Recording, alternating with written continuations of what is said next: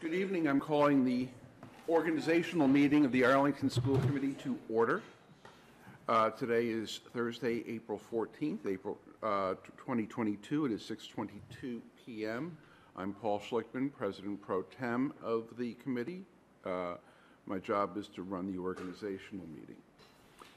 Permit me to confirm that all members and persons anticipated on the agenda are present and can hear me when I call your name. Please answer in the affirmative, noting that many of the folks here are in person as we are hybrid. Mr. Thielman is here. Good. Dr. Allison Ampe? Here. Mr. Carden? Here. Ms. Morgan? Here. Mr. Hayner? Here. Dr. Holman? Here. Dr. McNeil? Here. Mr. Mason? He's in the building. Ms. Elmer? Here. AEA Rep Sif Ferranti is not here. Student Rep Amy Chalaria. Hi, Amy. Hi. Tonight's meeting of the Arlington School Committee is being conducted in a hybrid model. On February 15th, 2022, Governor Baker signed into law a new section of law extending certain COVID-19 related measures. The new law, Chapter 22 of the Acts of 22, includes an extension until July 15th of the remote meeting provisions of the Governor's March 12th, 2020 executive order suspending certain provisions of the open meeting law. The Governor's order, which is referenced with the agenda materials on the town's website for this meeting, allows public bodies to meet entirely remotely or as a hybrid, so long as reasonable public access is afforded so that the public can follow along with the deliberations of the meeting. Before we begin, permit me to offer a few notes. First, the meeting is being conducted via Zoom. It is being recorded and is being simultaneously broadcast on ACMi. Persons wishing to join the meeting by Zoom may find information how to do so on the town's website. Persons participating by Zoom are reminded they may be visible to others, and that if you wish to participate, you are asked to provide your full name in the interest of developing a record of the meeting. All participants are advised that people may be listening who do not provide comment, and those persons are not required to identify themselves. Both Zoom participants and persons watching on ACMi can follow the posted agenda materials also found on the town's website using the Novus agenda platform. And finally, each vote tonight will be taken by roll call.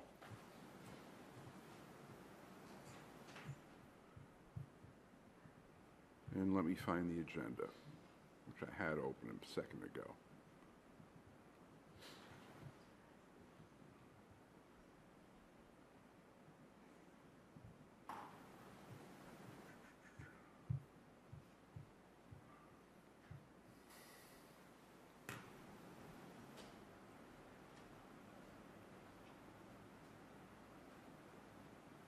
And now I'm required by policy BEDL to read the land acknowledgement.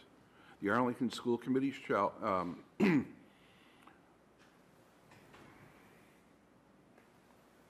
we acknowledge that the town of Arlington is located in the ancestral lands of the Massachusetts tribe, the tribe of indigenous peoples, from whom the colony, province, and commonwealth have taken their names. We pay our respects to the ancestral bloodline of the Massachusetts tribe and their descendants who still inhabit historic Massachusetts territories today.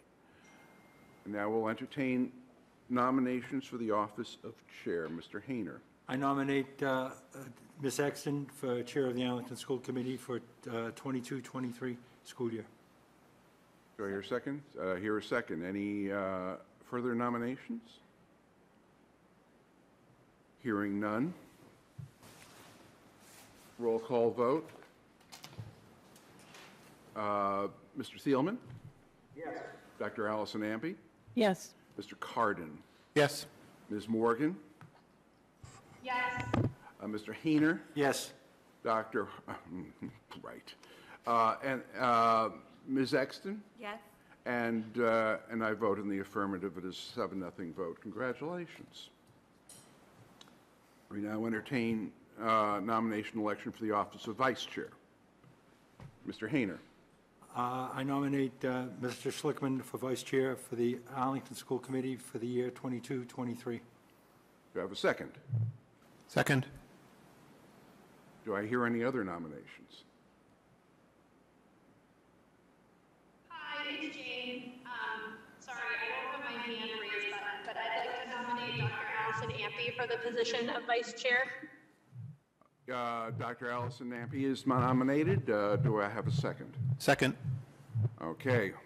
Do I have any other nominations?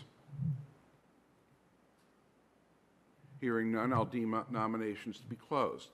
I will offer Dr. Allison Ampe and myself both an opportunity to make a brief statement. Dr. Allison Ampe. I have been looking to be vice chair since last year when I signed up for secretary. Looking ahead at that time, I saw the year 22, 23, and then the chair year 23, 24 is especially important. Three things in specific were the things I was really thinking about. First, I thought that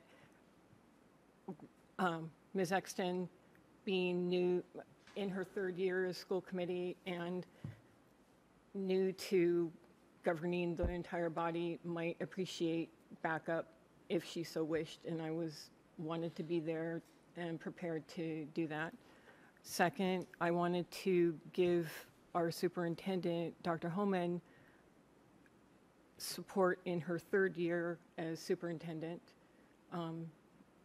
And third, next year, there is a lot of work that the vice chair is going to need to be doing in terms of conversations, work with long-range planning, working with the town towards figuring out how we're going to fund both town and schools in the years to come.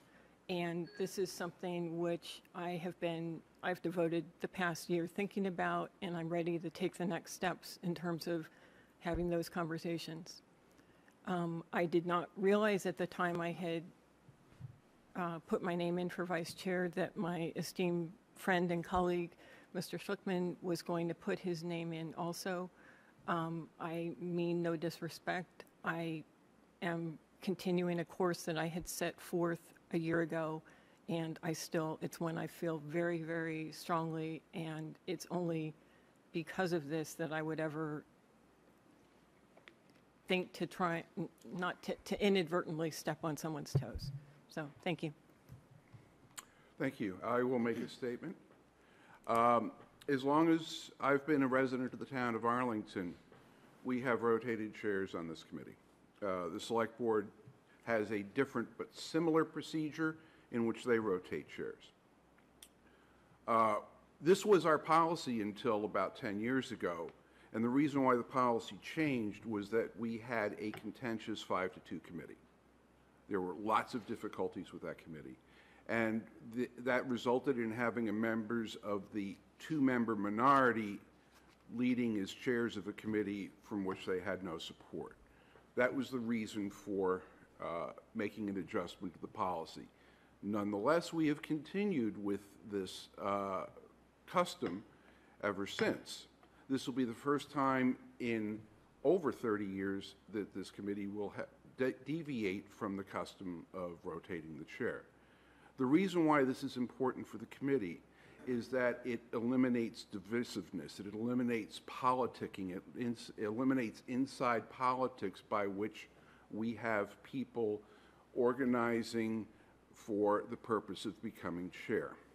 That's not a healthy situation for a committee, and we have fortunately been able to avoid that problem. We have all worked together as members of this committee. In the 23-24 school year, all 6 members of the committee will have served after my last term of chair, so in the normal rotation, this would be my opportunity to lead. Nobody in this committee is spectacular enough to be a permanent chair. Nobody on this committee is somebody we wouldn't have confidence in as a chair. In that circumstance, I would urge my fellow members of this committee to observe the tradition and not go down a road to contested chairs every year by following the tradition that we have had in the past. Any other discussion? Mr. Hayner. I came on the committee 11 years ago. I was an outlier at the time. I was welcomed by all the members at that time, and I think it was 3 years later I became the chair with all the support. I think everything that Dr. Ampe was talking about is to be considered, but I also have faith in all the members of this committee. Both the new members on the committee have had the support of the other members at all times. Whenever a question was asked, people have been there to support, and if they didn't have the answer, they directed somebody there. The norms that we will be sharing in a couple of minutes, I think, exemplifies this camaraderie, this support of each other, and I support the idea of continuing rotating the chairs on a regular basis. It works. It's not broken. Thank you. Any other debate or discussion? Hearing none, a roll call. Ms. Exton. I'm choosing a person? Yes. Okay. Dr. Allison Ampe. Mr. Thielman. Dr. Allison Ampe. Myself. Mr. Carden. Abstain. Ms. Morgan. Dr. Allison Ampe. Mr. Hayner. Mr. Schlickman. And I vote for myself. We have a 3-3 vote.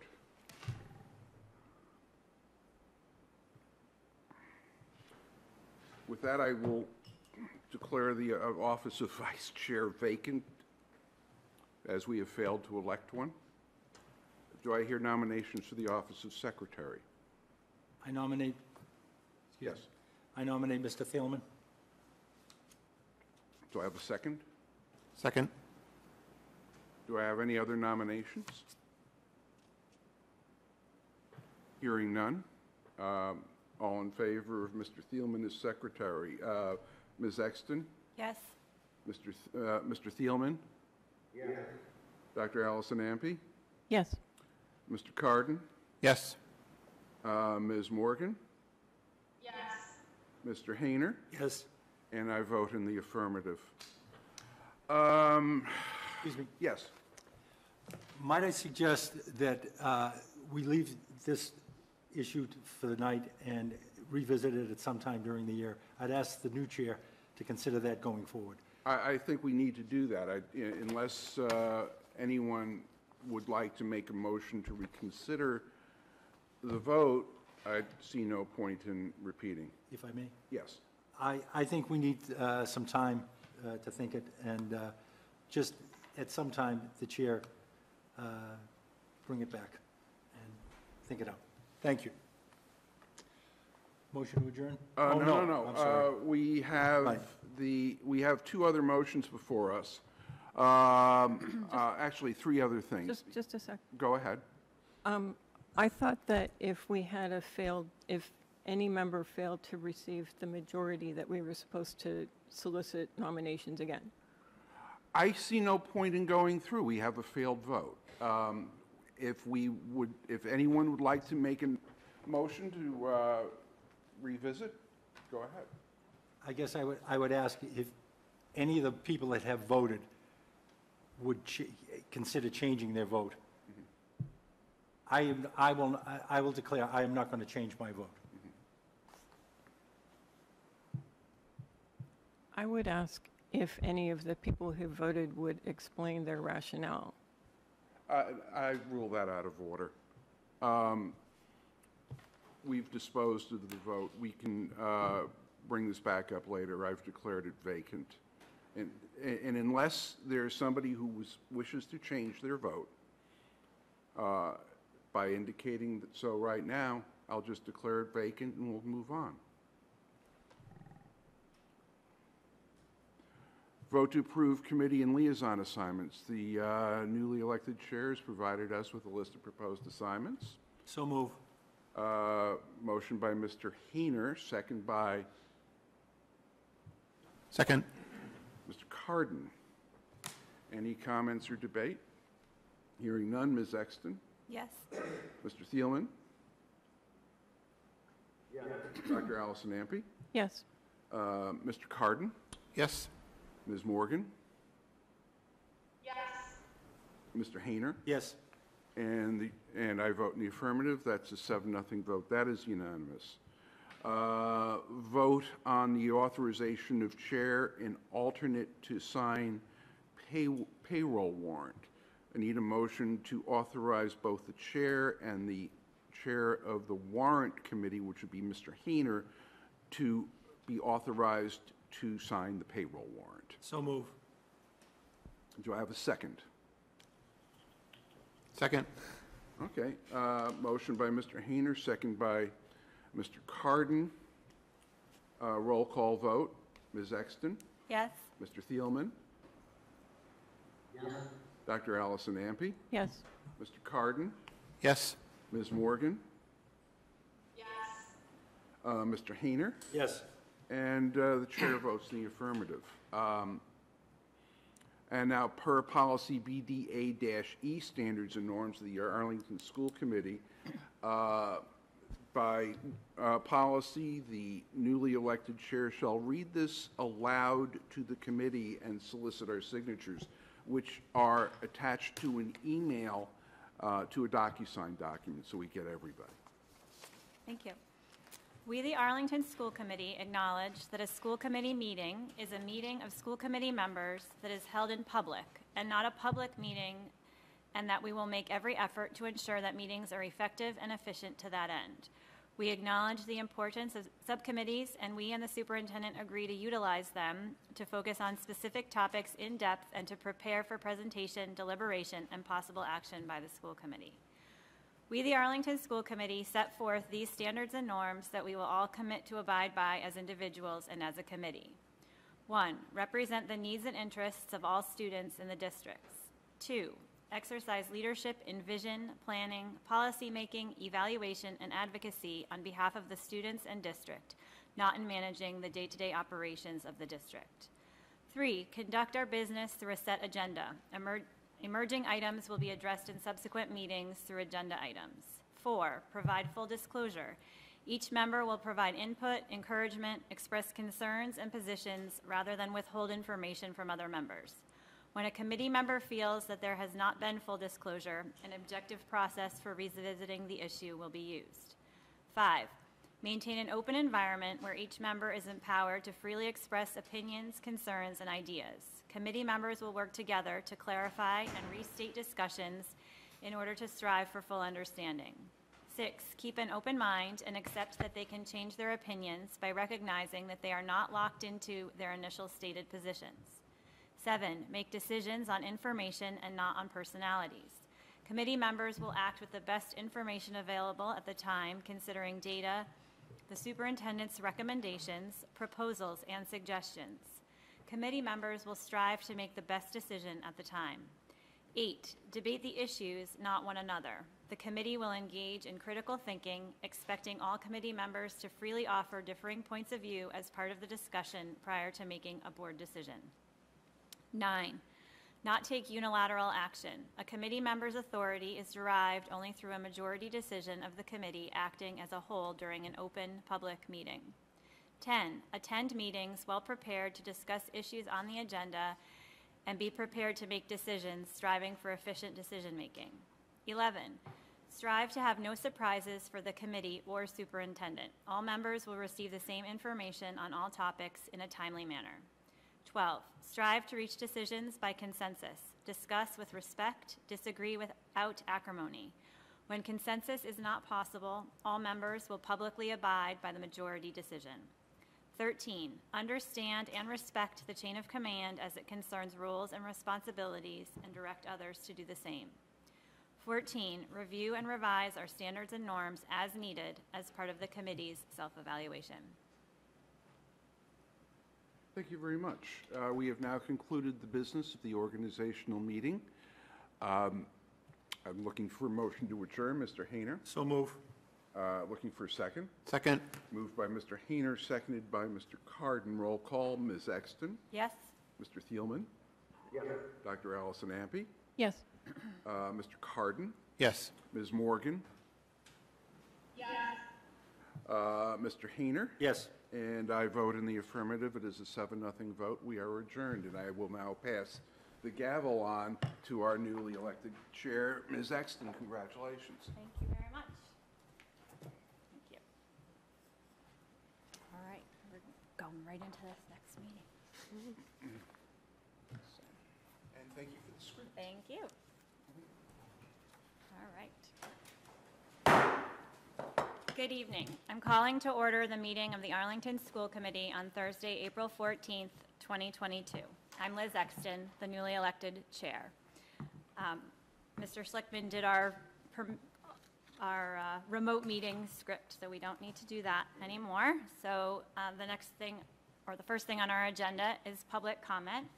I'm going to read a little bit about public participation before inviting our community members who have signed up. For members of the public who wish to address the committee, there will be 20 minutes of public comment. Depending on the number of people who sign up, time allotments may be reduced but will not exceed 3 minutes each. One of my committee members will be the timer and will give the speaker a signal when they have 30 seconds left. If the number of people who sign up exceeds what can be done in 20 minutes, the number of speakers may be capped and will be invited to speak based on the timestamp of their email to Ms. Diggins. The school committee respectfully requests participants of the public to utilize their camera if possible while speaking and to adhere to the public comment policy BEDH that requires participants to provide their name and address. Speakers may offer such objective criticisms of the school operations and programs as concern them, but in public session, the committee will not hear personal complaints about school personnel nor against any member of the school community, except for the school committee or the superintendent in their capacity as the operational leader of Arlington Public Schools. The public is reminded that the school committee does not hold jurisdiction over the performance of school personnel other than the superintendent. Additionally, the committee will not hear anything that might identify and/or infringe upon a student's privacy by name or incident. If you would like to sign up to speak, please email ediggins@arlington.k12.ma.us by 12 noon on the date of the meeting. We have 6 people signed up for public comment this evening. Dr. Allison Impey, can you be my timer, please? We have 3 here in the chamber, and then we have 3 on Zoom. Our first speaker tonight is Ine Huang. Didn't expect to go first. Here we go. Good evening, school committee members. My name is Ine Huang. I'm a longtime parent at this point and also the chair for CPAC. I'm speaking on behalf of the HGI committee, wherein I was an active participant, and I want to say that we did some really good work, and I feel that not only is the school ready to do this, but the teachers who have led this charge are absolutely ready to do this, so I say that heterogeneous should be a go. On top of which, as chair for CPAC, I'd also like to state that we are in full support of Allison Elmer in this new role that I think you're voting on later today, so I wanted to just state that out in public. Thank you very much. Thank you. Our next speaker is Julie Zelmer, which said it might be over Zoom. Julie Zelmer, are you here? No. Is she on Zoom? Liz? Liz? Is she on Zoom? Okay. Well, we can go to the next person and then come back. Rachel Turkington.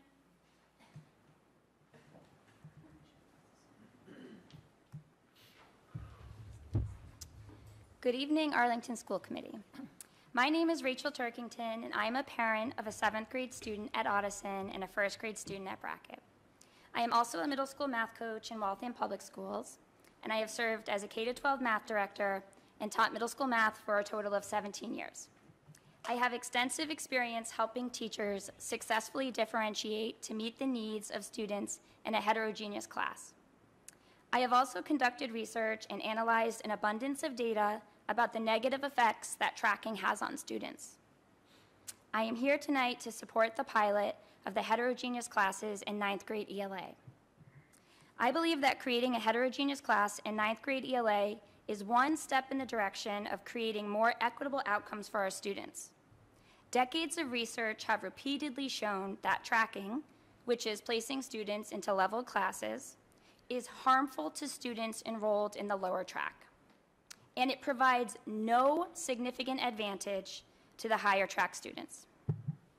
Tracking is an inequitable practice that disproportionately harms our students with learning disabilities, our low-income students, our Latinx students, and our Black students. Even when students are allowed to choose their class, the lower track class is overrepresented with the aforementioned student groups. Students who are placed in the lower track often experience feeling less confident in their abilities as a learner and are often given less demanding work. The combination of feeling less capable and receiving less demanding work results in lower achievement and can affect how a student sees themselves as a learner for their entire educational experience. Instead of lowering the self-esteem and expectations for our most vulnerable students, we have the opportunity to set high expectations coupled with high support for all of our students. Learning in a heterogeneous classroom can enhance the learning experience for all students, even our highest achieving students. The teaching and curriculum in a heterogeneous classroom is not watered down. The curriculum that is used embodies the grade level standards, rigor, and high expectations. The teacher plans, supports, and scaffolds to ensure that every student can reach the goal of the lesson, while also planning more complex tasks to ensure that students who are ready for more are challenged. This model of instruction is called Universal Design for Learning, and all students benefit from getting extra support when they need it and extra challenge when they need it. The majority of teachers are trained to teach in this way in their teacher preparation programs, from kindergarten teachers to AP teachers, as every class will contain students with varied needs, and therefore every teacher must differentiate regardless of the level of the class. After listening to some of the 9th grade ELA teachers, reading the proposal, and listening to Principal Janger, I am fully confident that this team will deliver. Am I? Yeah. All right? Okay. Finish that Oh, I can finish. Okay. Sentence, yeah. I am fully confident that this team will deliver a high-quality curriculum with the appropriate support and challenge within a heterogeneous class. In conclusion, I think heterogeneous classes give students an opportunity to learn with and from students of different cultural backgrounds, different learning styles, and life experiences. Learning in a more diverse classroom helps students value the perspectives and contributions of people who are different from themselves. If our community cares about creating a more inclusive... We have a lot of speakers, so I am going to stop you. Thank you very much. All right, thank you. Claire Abbott, who I think is on Zoom. Ms. Diggins? Good evening. Can you hear me? Yep. Yes. Great. So good evening, Dr. Holman, Chairperson Exton, and members of the school committee. Thank you for this opportunity to speak with you on the topic of heterogeneous grouping at Arlington High School. My name is Claire Abbott, and while I co-signed a letter of support with many other parents detailing the myriad of reasons we believe this is the right thing to do, both academically and morally, I'm here tonight on behalf of my 3 children who will be running through the halls of many Arlington schools for the next 12 years. If you've seen them, you've noticed my 5th grade son's really tall stature, his ready smile, his happy-go-lucky attitude. But you might have also seen him hide his head in his hands during class, avoiding conversation. Perhaps you got a glimpse of my 3rd grader's purple hair when he dashed by you on the basketball court, or you saw him chewing his lip in anxiety during a spelling test. And some of you might be lucky to know my kindergartner, her effervescent smile as she skipped by you, so proud of learning how to read this year. These 3 kids are more different than they are similar, and the proposal before you tonight to create heterogeneous classes in 9th grade ELA courses will ensure that each of them has the same opportunity and the same access to experience rich, standards-aligned, engaging instruction. No leveling, no tracking, but rather inclusive and dynamic classes where teachers can intentionally make connections to and build upon students' knowledge when engaging around the same rich texts or critical thinking questions. Students' diverse and cultural linguistic backgrounds become assets to the classroom community and to the learning process. They build one another's knowledge and awareness while preparing one another to become more engaged and active citizens. And when it comes to academic achievement, Arlington's teachers know how to help students thrive.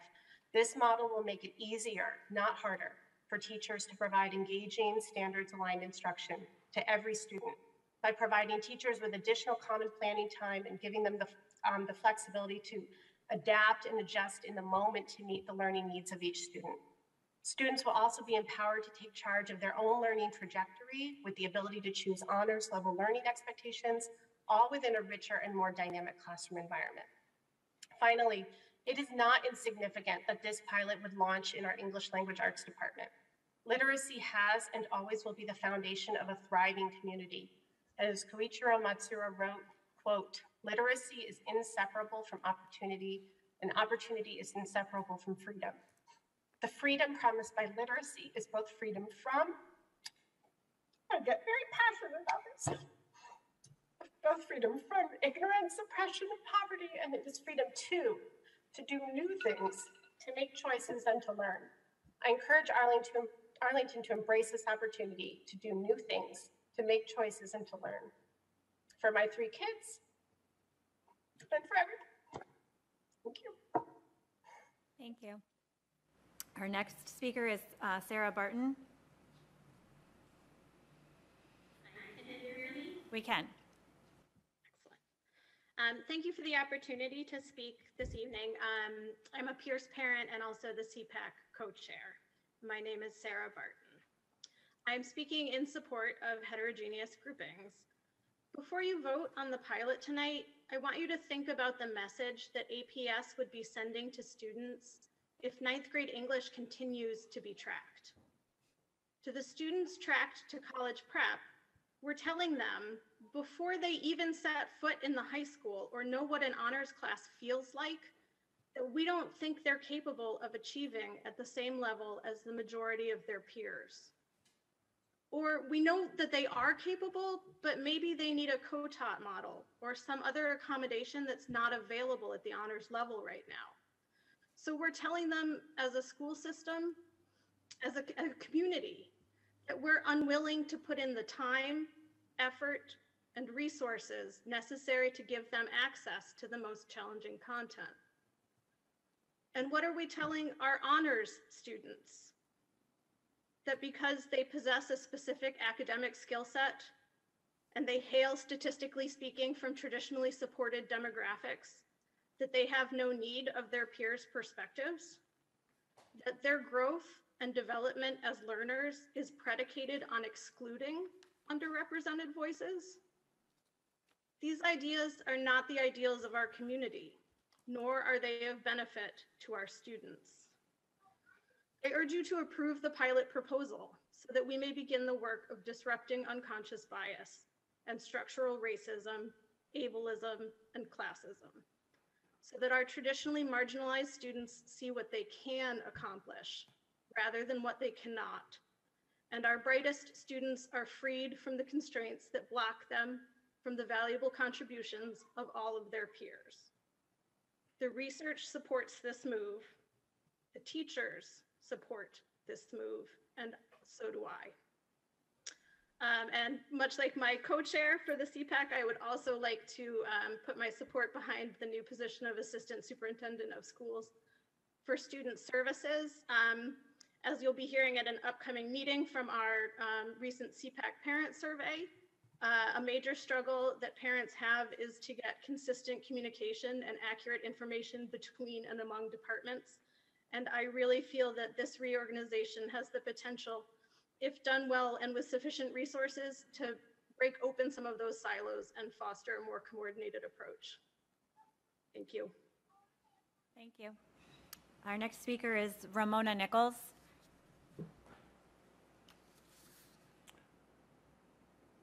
Can we do speaker view on this so we can better see the speaker? She was here. She was there. Yeah. Yeah. Did she go into the attendees? But it's just tough to see people in the squares from this distance. We have to find her first. Yeah. Turn off her screen, her, Well, yeah, my concern is she's in the attendees. Yeah. Ramona, if you're in the attendees, can you raise your hand? Oh, there Oh, she is. here she, oh, she had to go somewhere. No, I didn't. Okay. Is this her? Sorry, I'm in a vehicle now. Good evening, Chair Exton, Dr. Homan, and members of the school committee. I'm here to share my support for the heterogeneous grouping initiative pilot proposed for all ninth grade ELA. As a parent of a black child, elementary aged in Arlington Public Schools, I've recognized the challenges with respect to teacher bias and the pigeonholing of children that starts at an early age. Studies have shown that teacher expectations do not merely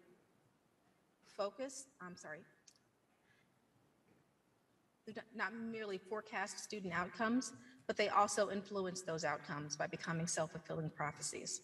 Systems and policies that would put all students on the same footing in terms of how teacher expectations are formed would be helpful to narrow those attainment gaps. When I first heard about this plan, admittedly my thinking was this should be started at the elementary school level, and I was worried about the watering down of high school curriculum, perhaps unintentionally disadvantaging some of the communities that we're seeking to support. Everyone here has a different personal frame of reference, and mine is that of a black child who was bused to better schools in white suburban neighborhoods to access a more challenging curriculum than my neighborhood districts provided. Leveled education benefited me personally and allowed for significant academic success that I don't believe I would have achieved had I stayed in my neighborhood schools. Many Black and Latinx students coming to this district are also looking for and expecting the ability to choose more challenging courses that will ultimately allow them to be successful in their studies beyond high school. I was surprised to see that minority students were not electing these courses in Arlington, and while I don't know why that is the case, I think we need to take a multi-directional, systemic action in addressing those disparities. This should start at the elementary level, and there needs to be continuous dialogue about educator bias and real work on shifting the mindsets and educator expectations around advancing their as educators to provide a more multi-tiered approach to education differentiation within a classroom.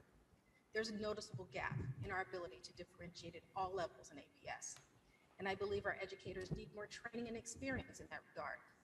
That said, I made an objective of having an equal playing field at ninth grade level, whereby each student can gain footing as a freshman and then choose honors and or AP curriculum in 10th to 12th grade. Makes a lot of sense. I've taken a curious perspective with respect to this proposal. I've asked many questions, reviewed community videos, proposals, FAQs, and asked questions of Arlington Public Schools leadership about the plan.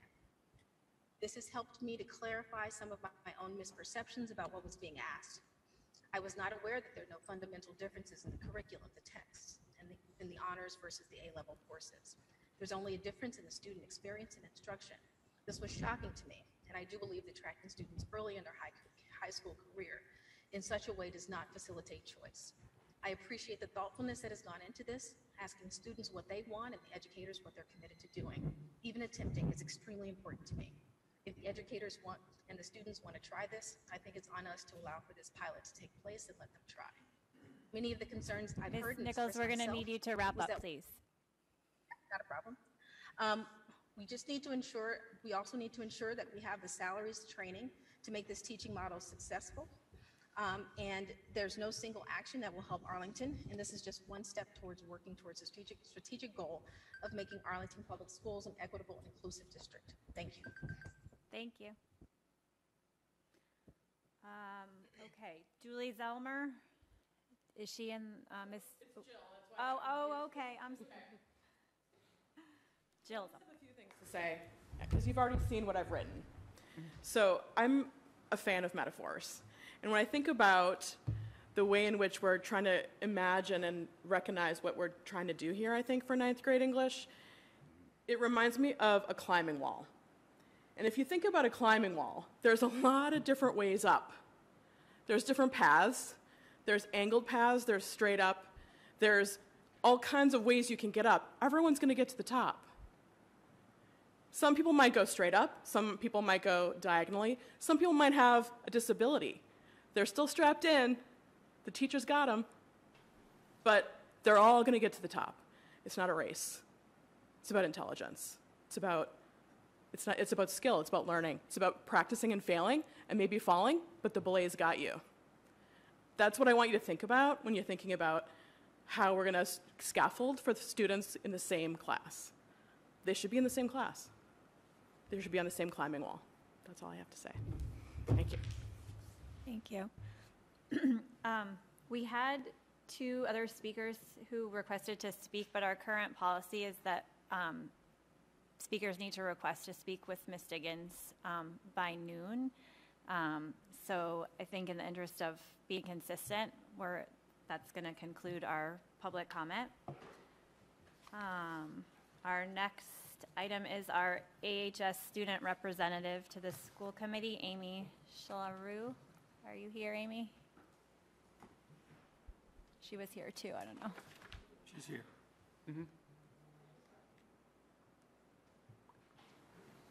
She may not have heard you. Amy? I don't see her as a there either. Well, we can go on and come back. Do you see her in the list, Ms. Diggins? Search for her, Ms. Diggins. Yeah, she was here. Search Yeah. for her name in the search bar, please.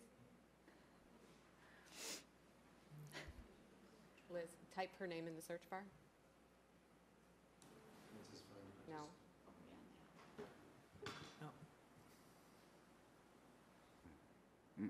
Okay.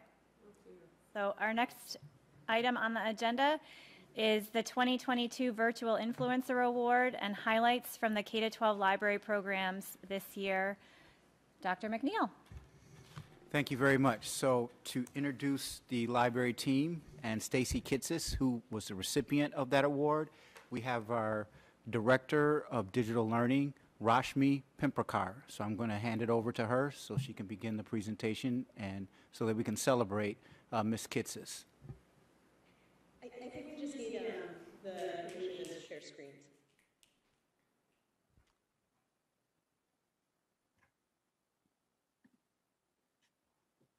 Stacy, can you share it? It's disabled. I need somebody to enable it. We are working on that right now. Thank you.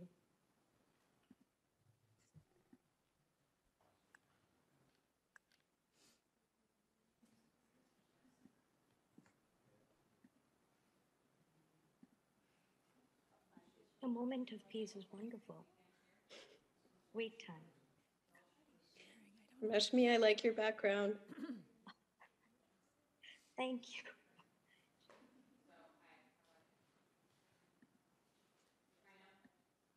Try to share right now. Try one more time. Still no.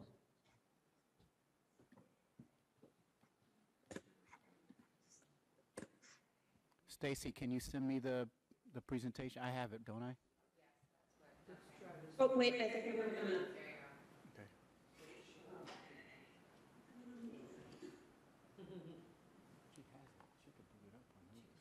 Yeah.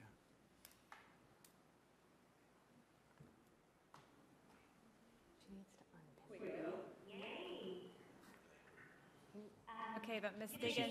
She's going to once you introduce, Slide this Yeah, slider. Ms. Diggins is going to need to you're going to have to move. unpin her. Unpin Rashmi.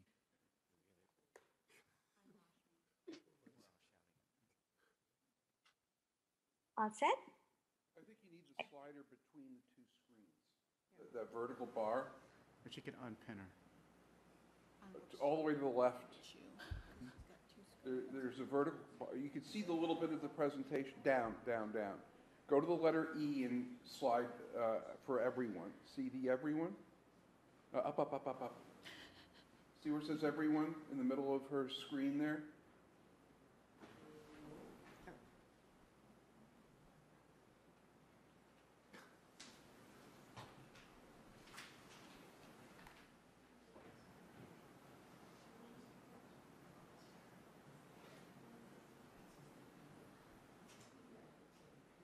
Here we go.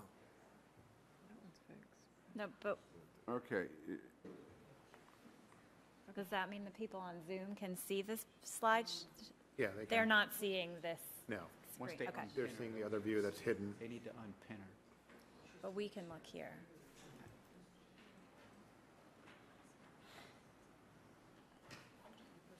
Sean, which one do you see? That one? Stacy, can you advance your slides? Yes.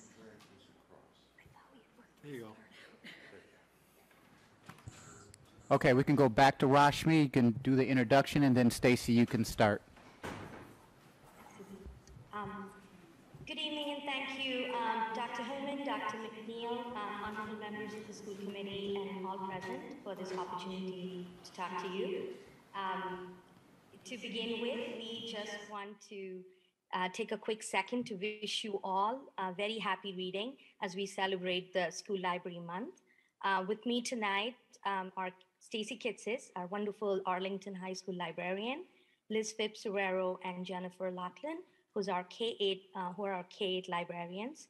And we are very delighted to announce that this week, with your support, we added a new K-8 librarian, Renee Nichols, formerly the library paraprofessional at Pierce, who's currently completing her library certification at Salem State University.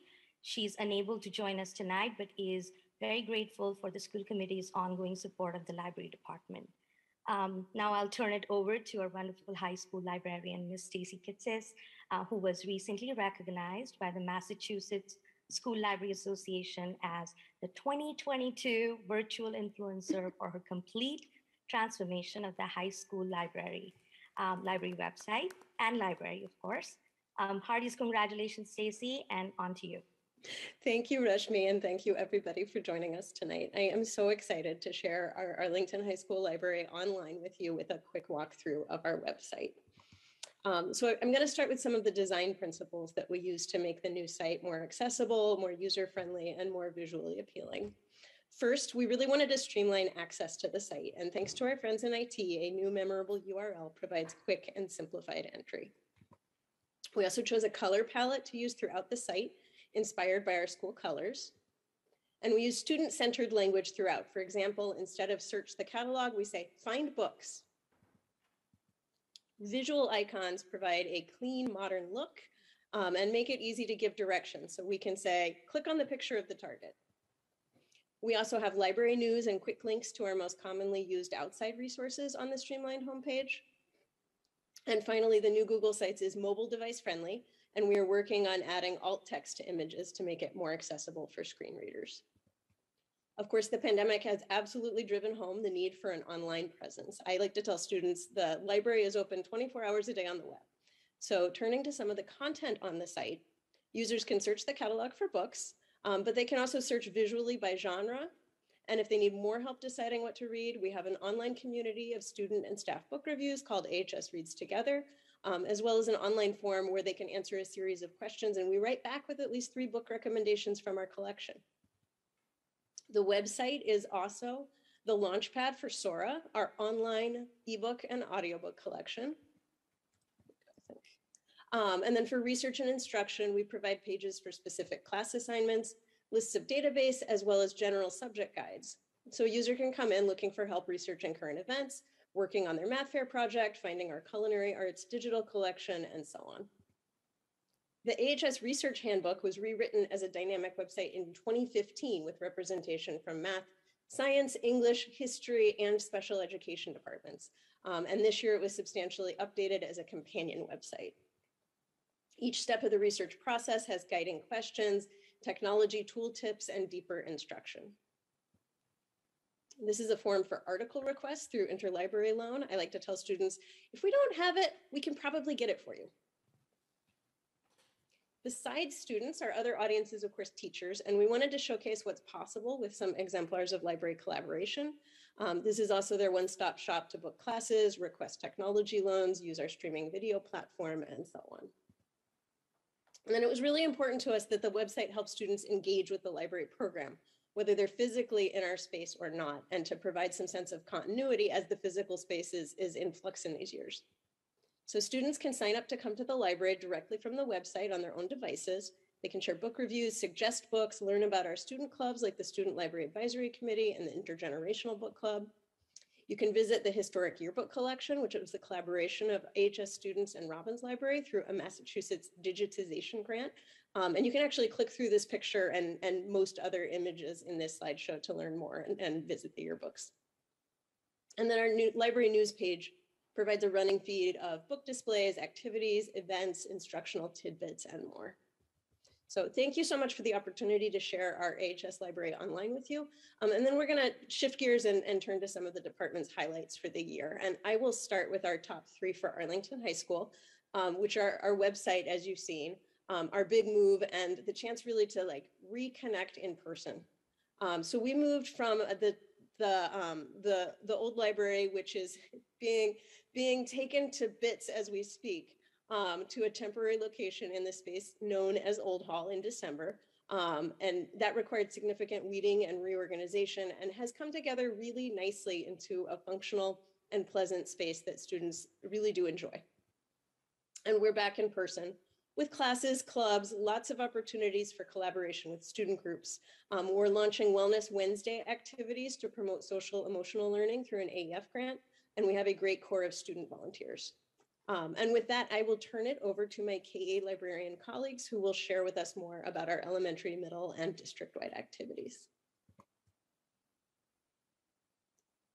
The professional library staff have been active in collaborations with many district stakeholder groups, including students, district staff, building staff, and more.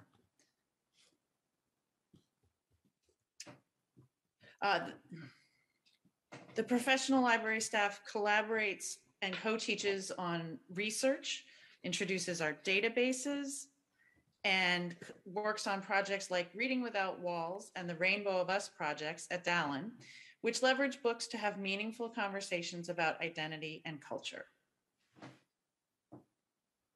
Here, Liz engages Dallin second graders in a rich conversation about identity, race, and Black History Month.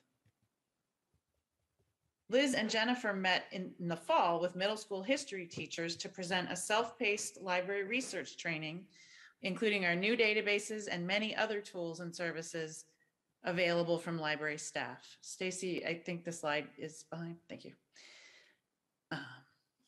The entire library team of our paraprofessionals and our professional staff promotes a culture of reading, learning, and positive identity development.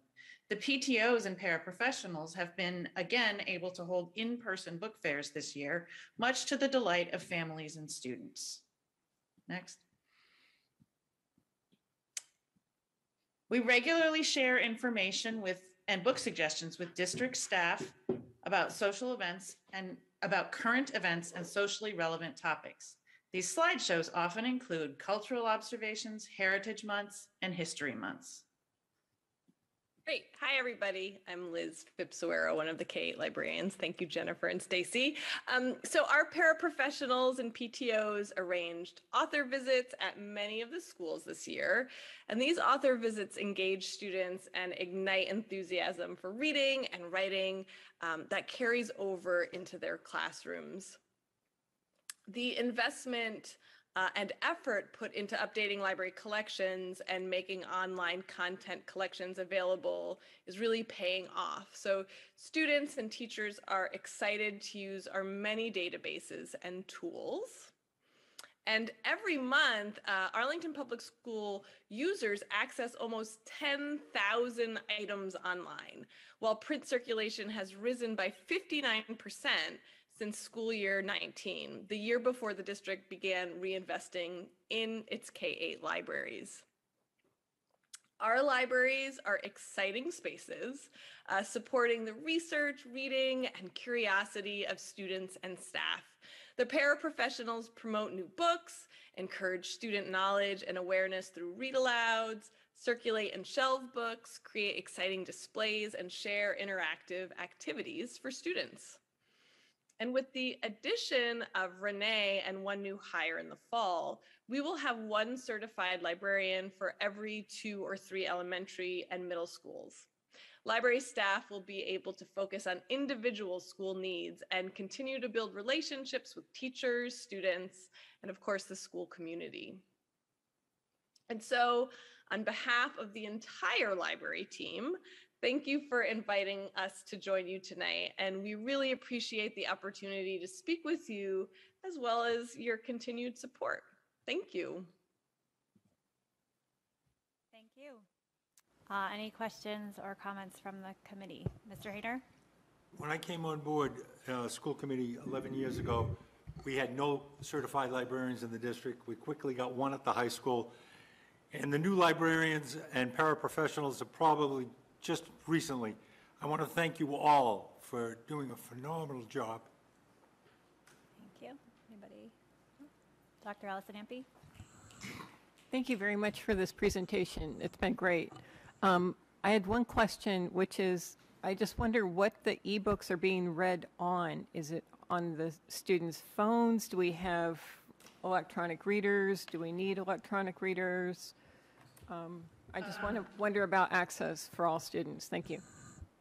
Sora can be accessed on any device. The majority of elementary students are accessing it on school devices, both the iPads in K2 and the Chromebooks in grades 3 through 5.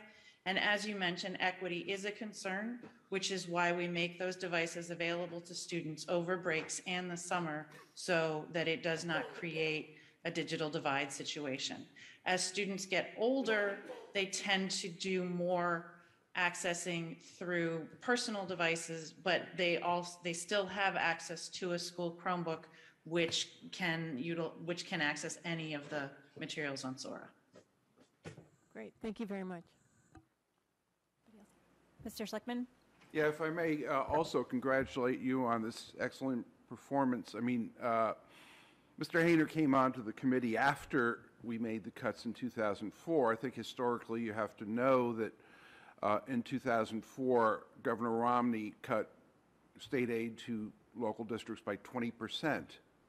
And we had a failed override that year, resulting in a slew of cuts. And one of the things we made was just absolutely heartbreaking, was to lose our elementary librarians, totally gone because of budget considerations.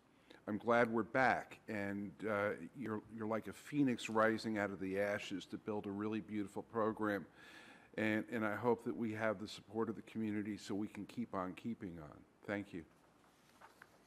Can I say something? Yep, Dr. Homan? I just want to say thank you to the library team. This is one of the most dynamic and exciting teams that I have the pleasure of working with every day.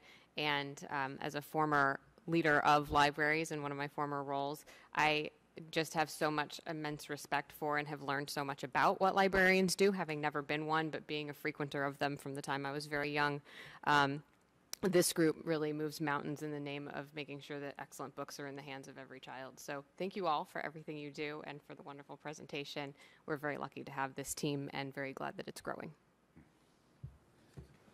Sure.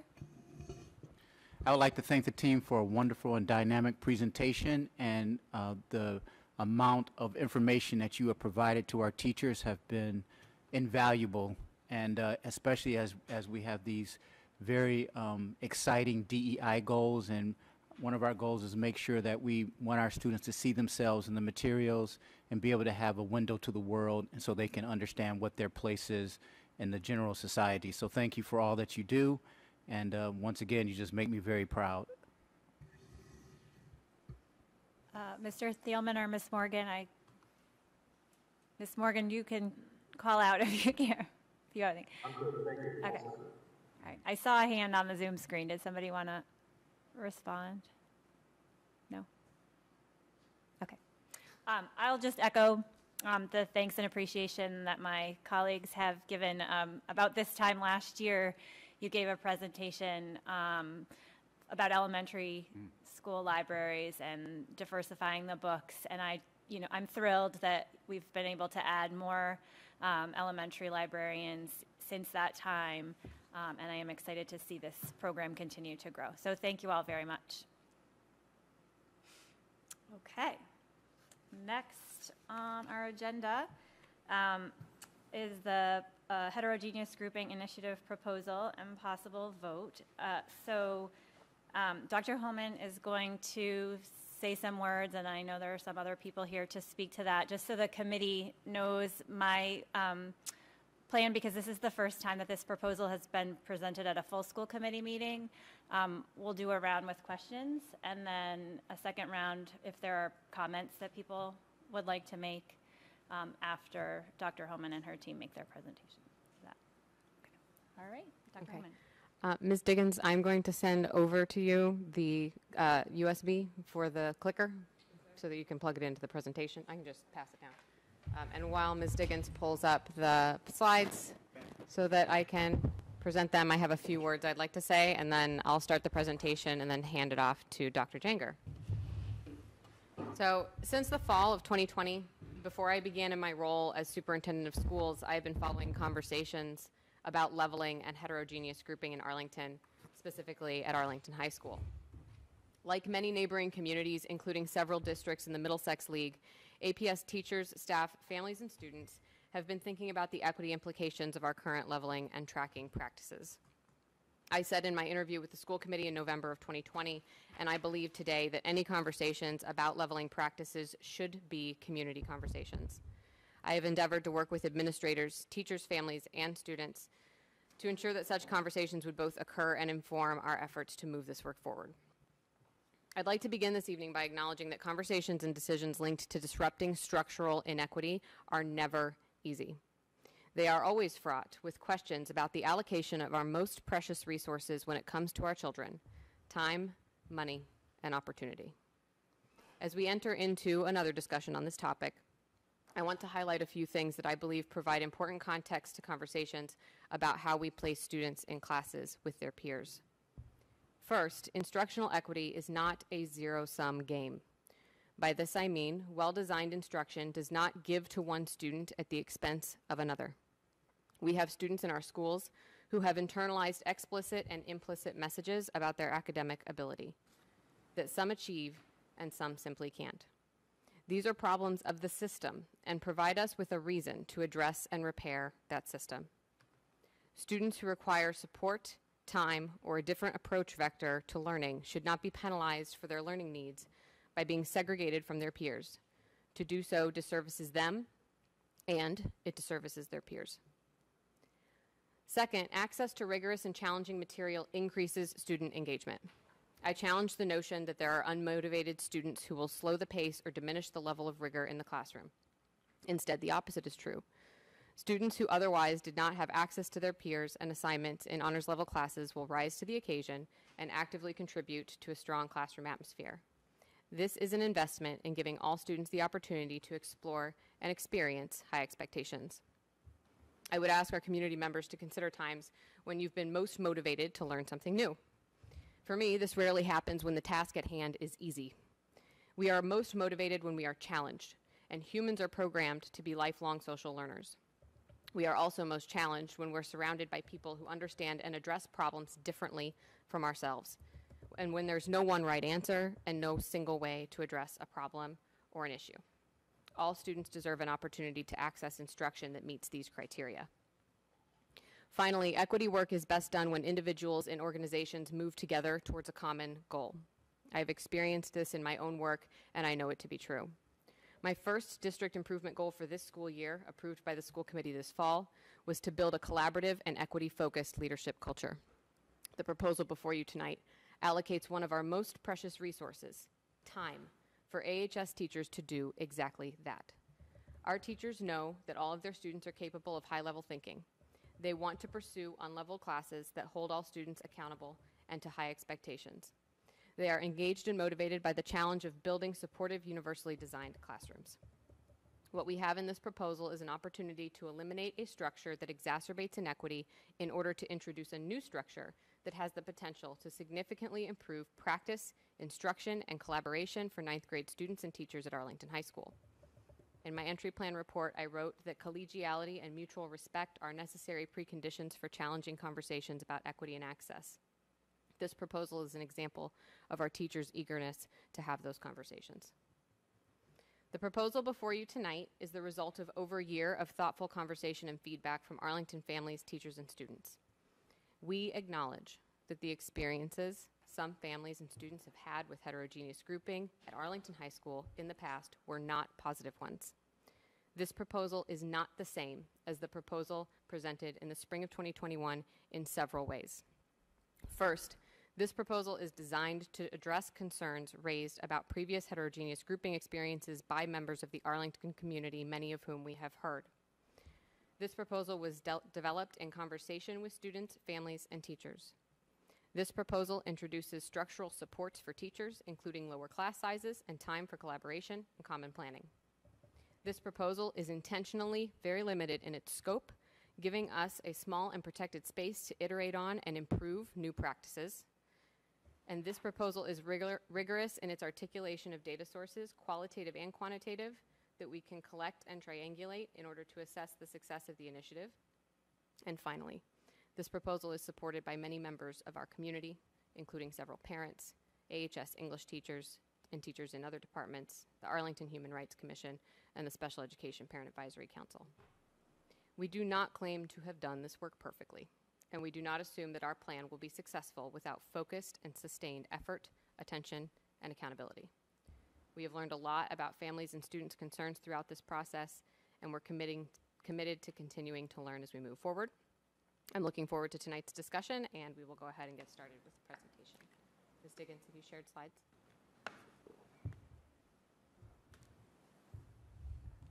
Share, please.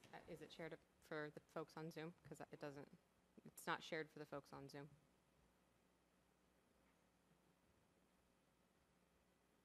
I think it is. I think she's sharing her screen up there.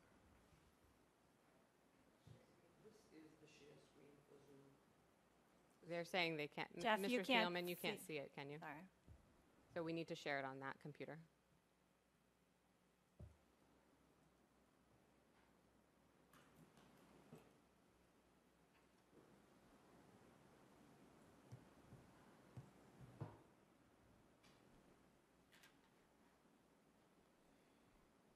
Can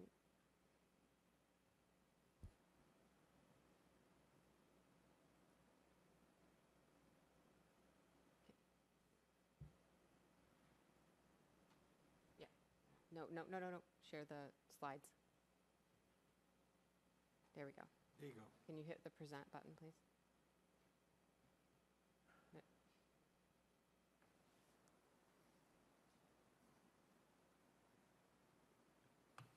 It says slideshow on the. Mm-hmm. Asked him. I think she can't see it. She can't get to it. That's that yellowy, Yeah. yellow rectangle underneath.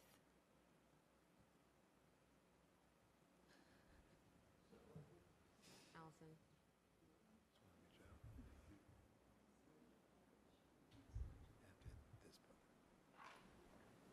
Right? Oh, slideshow. Sorry, no. Thank you. Okay. Mr. Thielman, you can see it now, yes? Good? Okay. All right. So, tonight's presentation, I'm going to open with a little bit of district context quickly, and then I will turn it over to Dr. Jenger. So I have shared this slide with the CIAA subcommittee as well, and I want to emphasize that we realize, and I just stated, that this is a systemic challenge. It's something that we need to address at multiple levels of the system, and something that we are committed to addressing at multiple levels of the system. So what this slide is showing, and I believe it's fine, Ms. Diggins, we're okay. What this slide is showing is that from grade 3 to grade 8, and there are, yeah, it's fine. From grade 3 to grade 8, we have achievement gaps. These gaps are lagging indicators. They're not leading. In other words, this is what happens when we have opportunity gaps in the system, or areas where students struggle to access instruction that is rigorous in order to show that they are meeting grade level standards. So this begins at grade 3. We recognize that. It moves through our system. Importantly, we begin the practice of structured leveling as early as grade 6, and we begin to see outcomes decrease for all student groups at middle school. And so that's not necessarily a causative statement, like structural leveling is the reason why we begin to see these trends shift, but it is a reason for us to pay very close attention to what happens at the secondary level, to increasing rigor at the secondary level, to thinking about what barriers to access might exist at the secondary level. But importantly, this starts even younger than that. As we've heard in public comment, we also need to look at our inclusive structures at the elementary level and make sure that we're not pulling students out of core instructional time in ways that reduces their access to some of the same opportunities that will impact them later on. So we are doing this at the district level. We can talk about those initiatives at later dates. We don't need to dwell on them now, but a few of them are listed on this slide and in the materials that you have for today. And I would like to hand it over to Dr. Jenger. And Dr. Jenger, I can drive the slides. Just tell me when you want me to move forward. So we've gone over a lot of this. Is this on? Mhm. We've gone over a lot of this material before, so the piece of me was not entirely sure of which things to discuss as we went through this, because we've presented this a number of times to the community. But just to back up for a second, I think it's important to remember as we go into this how we started this process. And we didn't start this process just this spring or just last spring or just this fall. The process of moving towards inclusion, the process of thinking about how our curriculum offered equal high-level opportunities to all of our students began, for me at least, 9 years ago, because that's as long I've been here. But I really began even before then.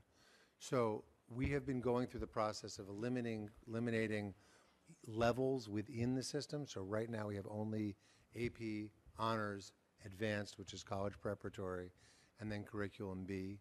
We built co-taughts over the last 6 years so that general education Curriculum B classes were eliminated, so that all students in general education classes, even if they were on IEPs, were participating in the regular classes with their classmates and working towards a college preparatory curriculum. So that model is something that we've been moving on going forward.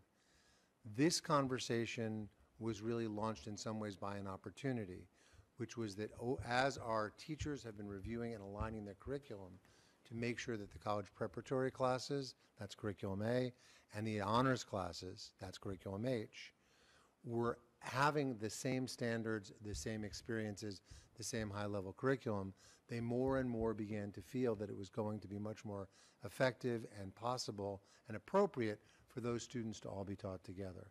And that was a feeling across English, history, science, as well as our math department, although the process is more complicated in many of those departments. So that began this conversation. So this fall we pulled together after a presentation to the Curriculum Instruction, Accountability and Assessment Committee, a representative committee of parents, students, teachers, administrators, and community members to do a deep dive into our data, the research, the practices, and to think about what it was we could do to try to address the issue. And I'll talk in the next slide about what the problems that we were trying to address were. But we went through that process of developing that. Our goal was to have a consensus decision. So the group met until we were able to agree on the proposal. And remember, a consensus decision doesn't necessarily mean that everybody gets what they want, but that everybody agrees that they're going to put that presentation together, that they can live with what is there. And the reasons why this started was because we have ample evidence that students in our schools have different experiences. They have different opportunities offered to them. They have different expectations offered to them. They have different messages given to them about their potential. And we see that that iterates over time, so it leads to gaps that have widened by the time they get to high school. But at the same time in Arlington, the overall level of capacity of all of our students arriving in high school is still very high. And all of our students, what we see, are perfectly capable of doing high-level college preparatory curriculum with adequate support. And so when you look at those disproportionate participation rates, where do we see that in levels? We see that in disproportionate rates in terms of honors level work, by IEP, by race, IEP status, ELL status, socioeconomic status. We see inconsistent classroom experiences. When we survey students, when we interview students, we find that our students of color, our low SES students, our ELL students, our students with IEPs experience differences in terms of rigorous expectations from their teachers, their impression of that, in terms of their relationships with teachers, in terms of their sense of belonging in the school. And so those things align, the levels that we're seeing as well as the experiences of those students. So what can we do? How does this address that? So most importantly, before I even go into sort of the technical aspects, is the simple point, which is that we have highly expert teachers who get very good outcomes, right? And the teachers believe that this is in the best interest of all students. They would not do this if they didn't think they could do it, and they would not do this if they didn't think it would be better for students. And they're asking for the opportunity to try. We are not asking to, there's many conversations, and we get excited about the enormous potential for structurally revising the school, and if we build expertise, we will work towards that. But what we are talking about right now is giving 8th grade students the opportunity to come to high school and experience honors level classes, to make a choice about whether or not they want to experience honors level, whether they want to do the honors level work, and to be with their classmates in at least one content area. And we expect that to have a wide range of positive impacts, not just on those students, but on all students. We see in Arlington an epidemic of student stress and anxiety. Part of that comes from the values that we inculcate in them. We want students to have high levels of achievement, but we don't want their levels of achievement to be about who we think they are. We don't want to be telling students you're an honor student or you're an A student. We want to be telling them that you're a student who we care about, who's today doing honors level work or A level work, and we value that equally in both. And by separating them, we give a message that that's not the case. So what are we looking to do? In the current model, this gives access to higher level tasks for 9th grade English students for everybody. It also gives access to a more diverse classroom for everybody. And we believe, we say this all the time, that the diversity of our community is its strength. So it's important that we give students the opportunity to experience that full diversity of experiences. We know that putting students in a more inclusive environments builds motivation and engagement for all students. There's ample evidence of that. In addition, we're bringing more resources to the table, so dedicated additional common planning time, and I'm going to explain it here. There'll be a slide later that talks about it. So one of the questions was, how does co-teaching work? I mean, how does common planning time work? So the plan is to give the teachers in each of the teams, you all know what the teams are, a common planning time. So one of their periods will be their prep period. Now that's not giving them additional time, right? They would have 4 periods during the course of the week when they're all free for their prep time. But teachers by contract get 5 preps a week.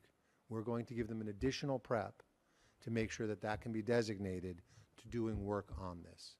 To be honest, we think that the teachers will make good use of the time whether we ask them to or not, but I know they'll certainly value and make good use of the additional time. We're planning on having small class sizes, capping the average class size at 20. There will be some variance, but also by grouping them in these pods of 3 and pre-scheduling that, it will smooth out the enrollment across all of those classes. And one of the things that we've talked about that has actually also enabled, this is sort of a later conversation, is because you're going to have these 6 teaching teams, it suddenly becomes possible to do something we've wanted to do for years, which is to run community building and equity training with all of the freshman classes, because we can do that in 6 waves of retreat days. We have a model for DEI training that we've done with Ideas as well as Voices United, and we really feel like that's going to help those groups of 3 to 4 classes build a sense of spirit and build the norms and culture that will help them take advantage of and really benefit from the more diverse classroom. So the plan we've talked about before. So English 9 ELA will be heterogeneously grouped.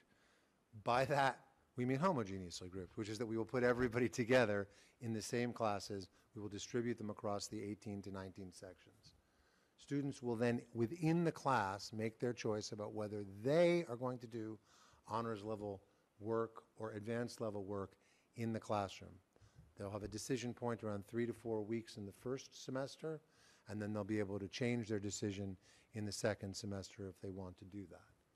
All students, to be clear though, will have access to that work and to those expectations throughout the entire year. So their transcripts and their GPA will reflect the chosen level. And what that means is that actually what will go on the transcript next year will look exactly the same as what goes on the transcript this year.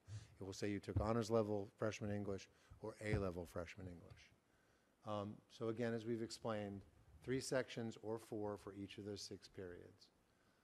4 of those teams, as we've explained, will include a co-taught section. And we are going to have, there's conversations in our planning about how we can take advantage of the team model to be more flexible within our co-teaching model.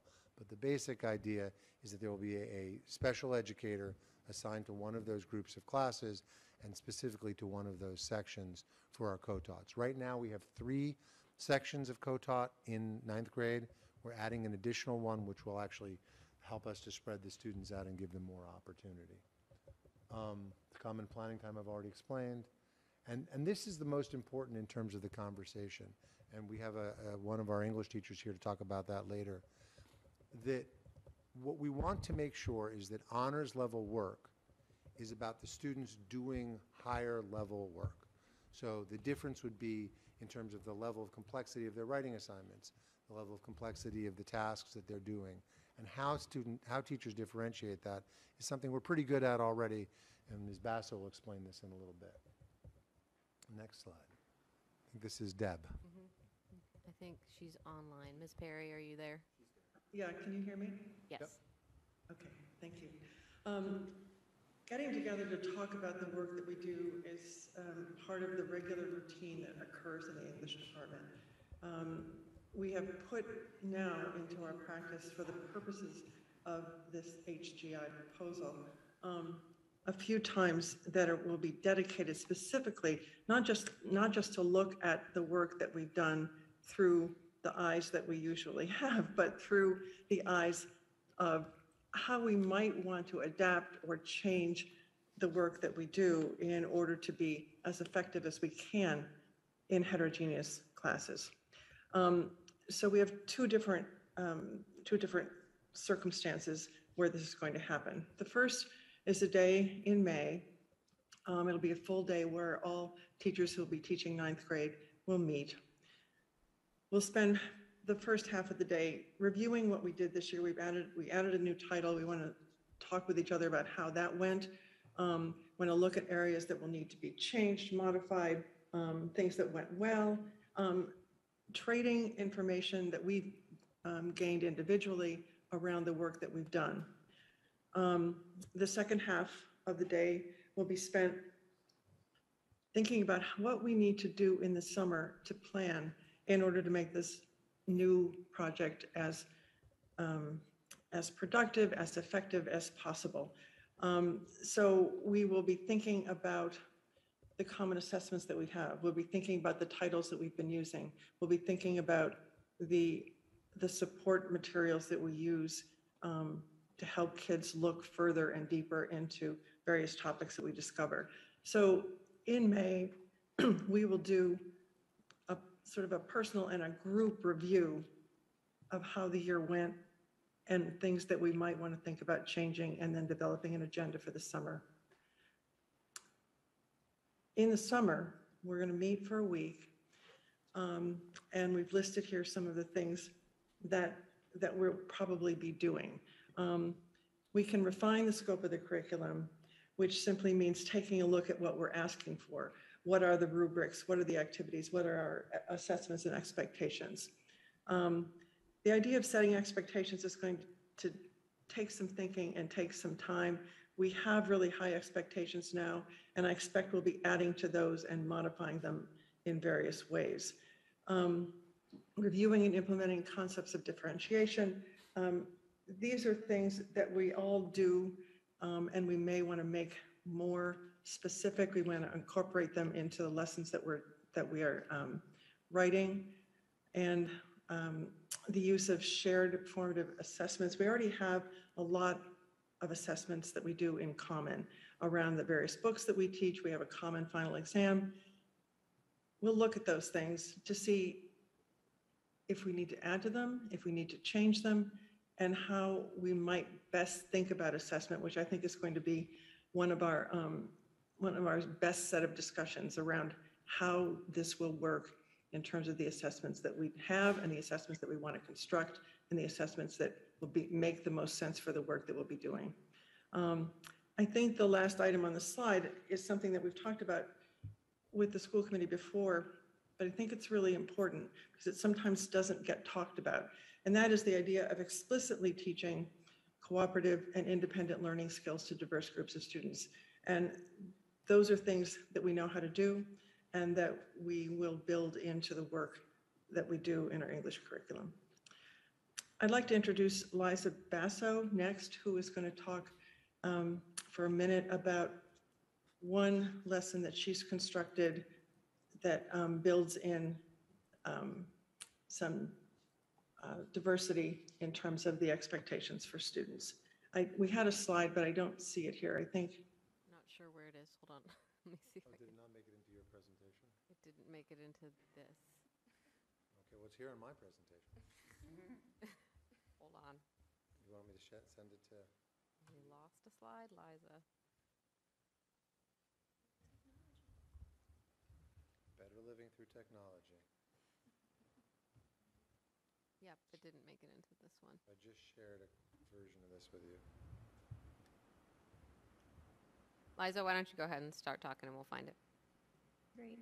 Good evening. Thank you all very much for giving me the opportunity to share my work with you. I'm an English teacher at the high school. This year I teach 2 sections of A-level 9th grade English. In the past, I've taught honors level as well as the heterogeneous version last year. So tonight I wanted to just share one assignment that I created that incorporates differentiation. And it comes at the end of a unit that is centered around the idea of decision making.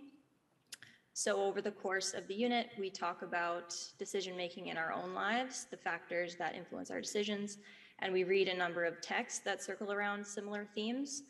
The core text is Romeo and Juliet. So the final assignment that I shared was an essay assignment where students need to pick out one decision made by a character in Romeo and Juliet and kind of think about how it speaks to a larger purpose or message on the part of Shakespeare and the play. So all students have this task, have this same prompt, but there is an additional honors component which challenges students to synthesize a second text that we read during the course of the unit to kind of talk about how these 2 texts communicate with one another, whether it's adding to the argument made by Shakespeare or challenging it. So this offers students the opportunity to, there we are. Okay, so you can see the component and the prompt here. So yeah, it gives students the opportunity to practice this higher level thinking skill of synthesis by bringing in another text that we read during the course of the school year. So in addition to this prompt and the differentiation built within it, I also include a graphic organizer for all students along with this prompt that breaks down each part of the writing process, which makes the task accessible to all different levels of learners. We also have several days of in-class workshopping, peer editing, as well as one-on-one conferences with me so that I can meet with individual students where they are, talk through their essays and what they think that they need to work on. So those are the main things that I wanted to share. You can take a look at the prompt and the honors component. And yeah, unless there are questions, I'll pass it back to Dr. Janger. Thank you all very much. Let's hold questions till then. Hold on, questions. So actually, this is something that kind of gets me excited and sort of full disclosure. When I taught English in high school, I taught 9th grade heterogeneously grouped English. That is not why we are doing this. That is not where this came from. But it was, in fact, my favorite class to teach. And one of the things that really excites me about this is that there were years when I did this as part of a teaching team. And so part of where this teaching team idea came from was 2 sets of concerns. One was this question about how do we differentiate for the students and how do we give the students, the teachers, flexibility to support students. So building these teaching teams of 3 to 4 sections gives the teachers opportunities to collaborate and to do regrouping and to think about how they're able to support the students in different ways. And then second, it addresses a lot of the questions that folks had about the consistency of experiences across the classes, because the teachers working together on common activities and common standards assists them with more aligning their practices and what's going on in the class. So right now, let's be clear, our teachers have done a lot of work on aligning the curriculum. They have shared digital resources, they have assignments, they have shared rubrics, they have shared content within this class that they use at both levels, and they use across their classes. They have monthly department and PLC meetings where they work to coordinate that. And if they're lucky, they have sporadic opportunities to meet with each other during their prep times, during an X block, or at other times they may carve out of their day. What's different here is that by making it so that we have 3 or 4 sections and potentially a special educator and a common prep time, they now have protected additional collaborative time with colleagues to work on those shared digital resources, to align the times when they use them, to think about how they're going to use them in common. They have the ability potentially to regroup or to reorganize. The example of these community building activities allows us to meet together with 3 classes at the same time to build a community within those classes. And there are times when a teacher may want to pull out a smaller group of students to work on something and have some other group work on a larger set of things. It gives you, and this the last piece I think is one of the most important, it gives them the ability to develop shared understandings, to use those assessments in common, to grade them, to look at them together. The English teachers do that, but they do that maybe once or twice a year now when they can carve out a period in order to do it. They can look at their grading policies, they can look at the common sequence. One of the things we've talked about is that if you look across the set of core texts in the English department, there's a need to shuffle because we don't have enough books necessarily. So they go through a sequence of skills in the same order, but not necessarily a sequence of texts. One of the things that we will plan as part of the planning process is to take some of those core texts and to work on those in the same order at the same time, which does mean we'll have to buy some more books because you'll need, if you're going to have 360 kids doing Persepolis all at the same time, we probably only have 100 copies right now, and we'll need to buy enough so that that can be a common activity. And that's incredibly powerful. It's incredibly powerful in terms of teachers talking about it, kids talking about it, and then being able to do common work and common assignments. Deb, did you want to take this one? It says Deb or Matt under it. It doesn't matter. Would you like me to? Yes, I would. Okay. So right now, teachers do meet in common planning time as they can. So I think the opportunity to be able to discuss what's going on coming out of the summer meeting where the planning will have happened, the overall planning will have happened, then to be able to sit down purposefully to talk about if the things we've planned are working, and if they're not, then how can we change them? The opportunity to do what Matthew said a minute ago around having organized time to share papers and look at those and talk about grading and how it's working and what are the things we're looking for. Those are really, really time-consuming and important procedures, which this common planning time is going to help us do. So when this slide talks about structure, the specific blocks will be designed for common planning, and then they'll have access to their colleagues during regular planning periods as well as for additional meetings.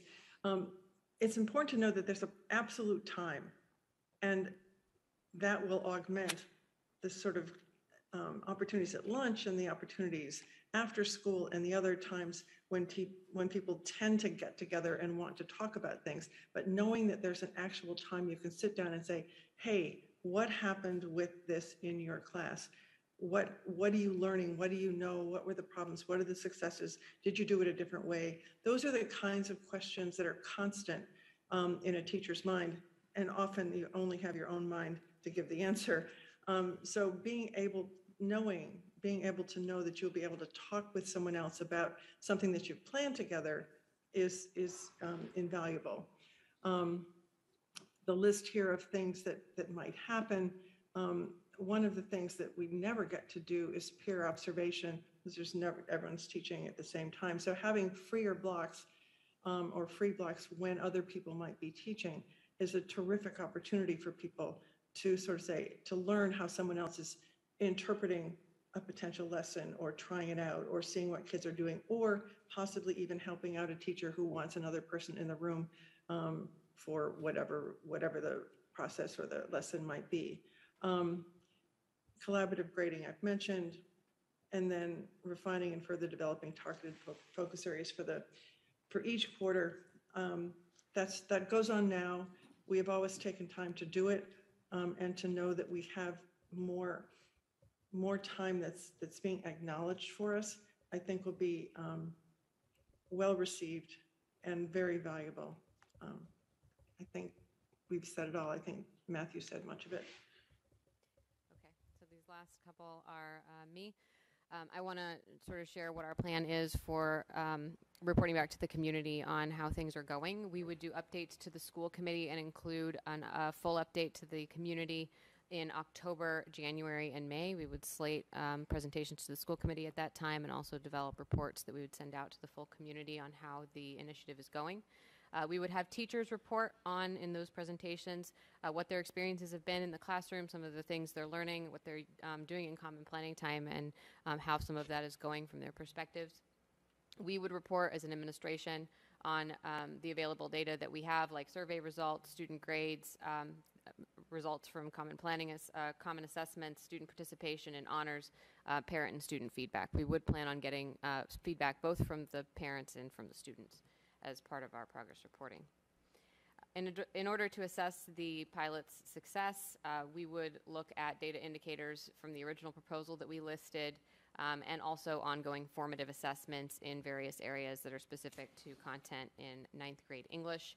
And a lot of folks have asked, you know, what are the indicators of success with regards to the numbers that you're looking at?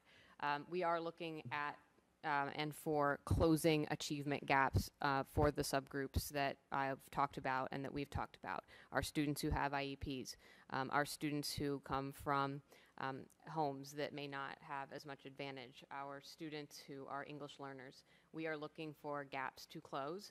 We are looking for closing experiential gaps on surveys. We have significant evidence that tells us that some of our students experience school very differently, as Dr. Jenger said, from other students. We want to see those gaps closing. And we're looking for improving outcomes for all groups of students. All students. We want to see all of those lines go up. This is not about improving outcomes only for some groups of kids. This is about improving outcomes for all groups of students. And so those things need to happen in order for anything to move forward. We have also extended our timeline for potential expansion of this pilot. We've been asked on both sides of things, you know, what is your vision for this? Where is this going? And we don't have an answer to that question yet. We have ideas. We have had other versions of this proposal that are larger. We have ways we can think about expanding this out through 9th grade for a supportive experience into the high school before you choose a pathway through the high school and maybe into more level classes. Or we have ideas that take this up through English, where you might have AP for all or honors for all English in a particular content area.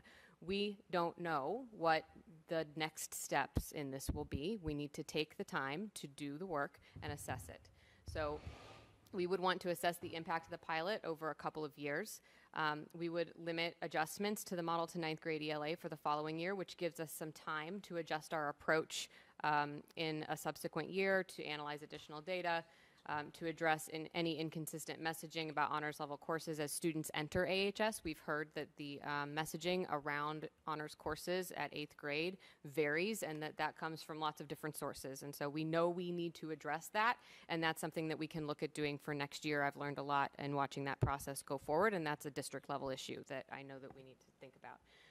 And this would also give us time to develop a more comprehensive vision for the future of leveling and pathways to college at Arlington High School, and time to hear from the community on that.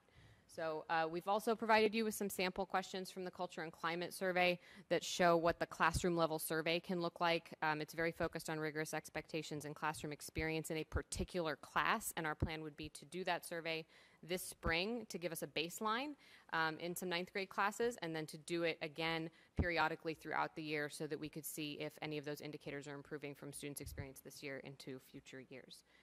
And I believe that that is my last slide. So with that, we will take any questions, and I know you have a couple of students with you who may want to speak to it. They wanted to share as well. Mm-hmm. Sure. Okay. You have to talk into the mic. Yeah. Yeah, pass the mic. Hi, my name is Lillian McLaurin, and I'm a junior at AHS. I've come here today in support of the heterogeneous grouping proposal, and the way I see it, heterogeneous classes have many benefits for all students. By giving students the opportunity to experience these heterogeneous classes, we allow them to understand what is expected of them before they make a decision on what level to take, and give them a chance to understand the expectations, encouraging them to challenge themselves further. As a student of APS, I've experienced the divide leveling has formed, where students begin equating their intelligence and capabilities with what classes they take. There are students that I had thought transferred because I hadn't seen them since middle school. By leveling classes and keeping them separate, we are creating a divide where students don't get to know each other based solely on the classes they take. By placing A-level and H-level classes in the same room for everyone, we open up further discussion between students regardless of what class they decide to take. This promotes students challenging themselves further, and by doing this, we foster student relations across class levels. On top of that, leveling further disadvantages already disadvantaged students, and I see this as the first step towards equity for all students and breaking down the divide that leveling creates. Throughout my discussions with students, teachers at our school, teachers at schools who have already implemented heterogeneous learning, and research we have looked into in the study group, I have decided that I believe the HGI proposal for 9th grade English is the right thing for students, regardless of the level of class they want to take, with benefits for all. Thank you.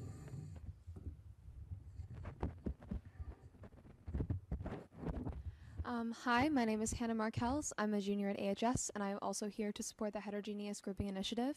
I've been working on the HGI initiative group, the group of parents, students, teachers, staff, to discuss this initiative and see if AHS wants to support it. And I'd say that our group has come to consensus that that is a yes, and that's a group of people that many of them came into this process not supporting the initiative, and through research their minds have been changed. And when I first heard of this initiative, I wasn't sure if I supported it either, because I just didn't have enough of the information. And after going through that research myself, I believe the really powerful aspect of this, beyond the data, because I'm assuming you've all seen the data many times now, is the idea of uniting AHS.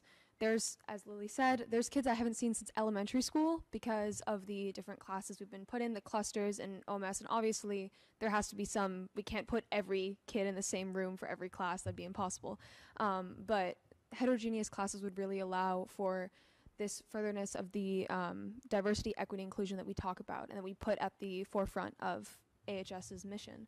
And so this is a pilot, this is a test, but I think if we really want to claim that diversity, equity, and inclusion is the forefront of APS as a whole, as well as Arlington High School, this initiative is essential to that. So thank you for your time.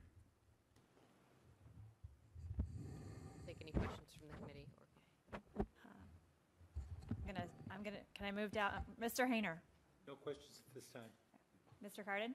I have a bunch, but I don't want to take up too much time, so stop me when you stop want. I guess Ms. Perry's been here, I think, the longest of anyone. I don't know if she's on. Did Curriculum A and Honors at any point in your career here ever have different curriculum? We can stop sharing, Ms. Diggins. Can you hear? I don't know if you can hear me. We can hear you. Yes. Yes, it did. When I first got here, there were 5 levels, and they were very distinctly different. Okay, so we've made a huge progress in deleveling to begin with. So just want to make that point. I think it's a surprise to a lot of people that the curriculum is the same in both honors and Curriculum A, but I'll try to stick to questions. What are 8th grade teachers, like a new 8th grade teacher, what are they told about how to give recommendations? I don't know if you can answer that, Ms. Perry, for an ELA teacher. How are they told to give recommendations for 8th grade students? Let me start by saying that, as you know, teachers make recommendations and parents choose often what they talk with teachers, but they have the option to choose what they want. We usually talk about the capacity of a student to either write well, write in a sort of reasonably strong way, and work habits in general. Those are two of the major things that teachers talk about. They used to talk a lot about, students getting ready for high school work, and we've sort of changed that language. And I guess what I can say to you is that the numbers of students for each level have changed dramatically in the last 5 years. I don't know if this is part of your question, but it used to be that there were many more students in level A and fewer students in honors. And it came to an equal point a couple of years ago, and now it's the opposite. We have many more kids signing up for honors and fewer for level A. And I think I'm not sure that the teachers are recommending that way. I'm pretty confident that they're not. I think that there's some movement on the part of parents to put kids in levels that way. Great, thank you. So one question that a lot of parents have had that hasn't been answered is if someone could give an example of how you would differentiate instruction.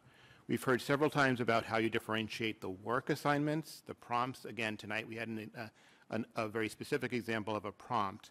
But using that example, that prompt requires honor students to synthesize 2 different works. How do you teach those students to synthesize 2 different works in a heterogeneous class? I'm not sure if Liza is on. I don't want to put Okay. you thoroughly on the spot, I can but you may respond. be the best to speak to that. Yeah, can you all hear me? Mm-hmm. So those other texts that they're pulling from in that final essay, we've all read them and analyzed them together over the course of the unit.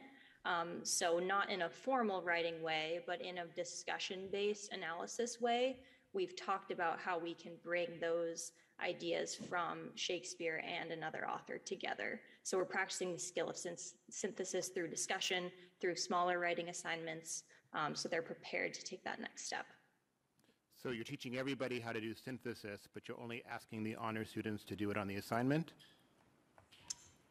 Yes, in a formal, structured, written way, that would be more of a skill for an AP language and composition student. Okay. Can I jump in also that Sure. anybody could take advantage of that honors prompt. So one of the ways that tends to work is it's there. And so if a student wants to add that or include that in the piece of writing, go for it. It's not exclusive. It's there as an additive kind of thing. Great, thanks.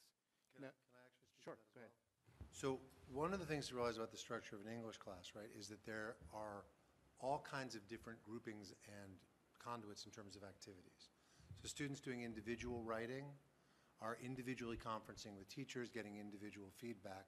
So while one student may be doing something fairly concrete, another student on the same content may be doing something much more sophisticated with more transfer, more level of inspection. Then you've also got independent reading activities, so students are doing some of the supplementary text differently. You've got groups sometimes that are within level, sometimes cross-level in terms of the understanding. So there's all these different ways in which students are accessing it. And then one of the things about, even the current curriculum, but one of the things about the heterogeneous grouping is that all students are being exposed to the concepts, right? The idea of synthesis across texts. The difference is the level of sophistication and independence. So an honors level student is expected at this point to have learned to be able to do this independently, whereas the A-level students may still be doing this in a coached or scaffolded model. So that's why one of them would do it on the exam, but the other one would have that as an option. Okay. Now, again, on the class size, we're a little bit vague about the average. Can we commit to a cap of 22 or something? Can there be a committed cap that we will not go over? By section size or by average size? By section size. I don't think we're going to have sections more than 22, so sure, I am happy to commit to that. Great. What we will do is look across them. If we have an average, the plan is not to let the average get above 20. And so if there's not an average, if there's an average of 20, the range will be between 18 and 22 naturally.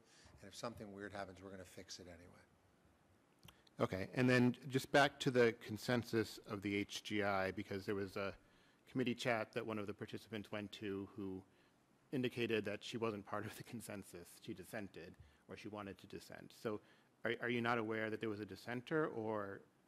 So I saw that note in the Yeah. chat. I don't know who that person was.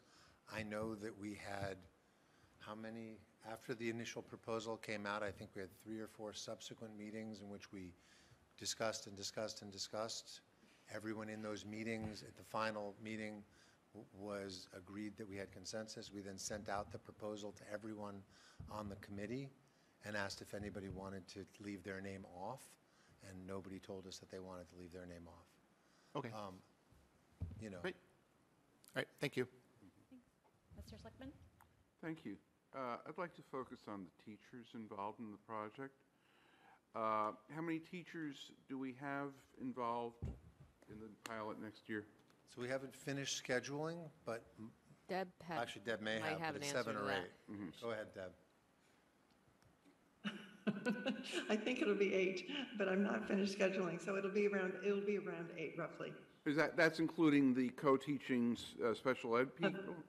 No, that'll be an additional 2, probably. Okay, most likely. that would be additional. So we'd have 8 people who are normally teaching grade 9 English as part of their load in the project. So my assumption is these folks who are in the project have all volunteered to do this, and they want to be in this 9th grade program. Deb, can you speak to that? I know you've been polling people multiple ways. When scheduling happens, and I can't quite finish it because we don't exactly know where we're going with this, I sit down with teachers and say, this is what I'm scheduling for. If there were someone who, I mean, everyone I've talked to, and I think I've talked to all, I'm not going to say it is everyone, but I'm fairly confident I've talked to all the potential 9th grade teachers, and they're all very excited about doing this, and they're willing and happy to do it.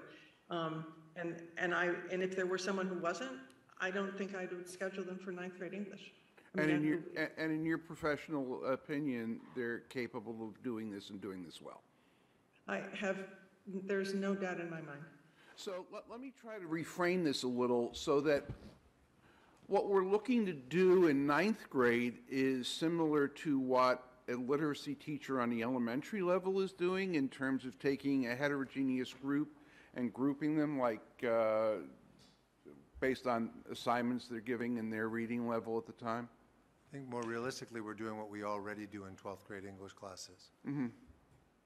And we do it in other classes we do it in 9th grade, we do it in 10th grade now, because we have mixes, we mix students up in groups regardless of what the level is. There's constant sort of a reassessment of what's going on. There are constant new questions. There's variability in all of what we do. And so this is not particularly a different kind of approach, even though it's being called something different. So essentially, instead of having 2 groups of kids, these honors kids and A-level kids that we can differentiate, you've got a classroom of 20 and no more than 22 kids with 20 and no more than 22 different sets of skills, interests, and abilities. Yes, that's true. And you're meeting the individual needs as best as you can for all of them. And that's what teachers do kind of most of the time anyway. Exactly. And in the context of teachers who are experiencing teaching honors and can deliver an honors curriculum within this context. Yes. Okay, so we've got a bunch of teachers who want to do this and a supportive administration. And so I think that this is something that I can't see saying no to you. If it's the desire of these teachers to run this program, I think that's what we should be doing. Thank you. Dr. Allison Ampe? Just to clarify, this is questions, right? Not yes. Okay. So my questions have already been answered by both the revised proposal and as presented tonight, and Mr. Carden brought up one of my questions. So thank you. Mr. Thielman? Thank you very much. I guess, so I get a couple of questions. We talk about the way we're going to assess the pilot closing the academic achievement gap, closing experiential gaps, improving outcomes. What are the benchmarks we have now for that? I would say the benchmarks we have now for that are historical trends and data. We also have the benchmarks that come from the state when it comes to our targets for accountability. So they've published targets for Arlington High School in terms of student growth percentile expectations, achievement expectations. Their expectation is our expectation for ourselves. We want to meet or exceed the standards that the state sets when they set a target for us. But that's just MCAS, right? So that's not really going to be available to us to assess this pilot for another 2 years, which is part of why we're extending the window for assessment. Because we wouldn't get the data until, so we wouldn't really get any data on the pilot until 2 years from now. I wouldn't say that, because I would say that if you're saying the state's targets that they set for us on accountability are one of the benchmarks that we would use, that would only be for MCAS, but we also have the benchmark of doing a survey now with our current students who are leveled into our structurally leveled high school, and we can compare that, that's a benchmark, against the survey data that we get next year. So we'll have the survey data and we'll have a benchmark for that. If we do early assessments, or if we do formative assessments throughout the year, we can monitor formative assessments, and in the first one, we would get a benchmark for how things are going at the start of the year, and then we could do additional assessments throughout the year and compare results. So we have other options, and we also have historical data and trends that we're comparing our success to. So if we have a gap that's what it is now, and it closes for students on IEPs, for example, if they achieve better as a result of having been in this pilot, or if their experience gets better, then we can say that we've been successful in some ways. Dr. Janger had his hand up too. No, I mean, our primary measures of student progress are grades. So we have historical patterns of grades.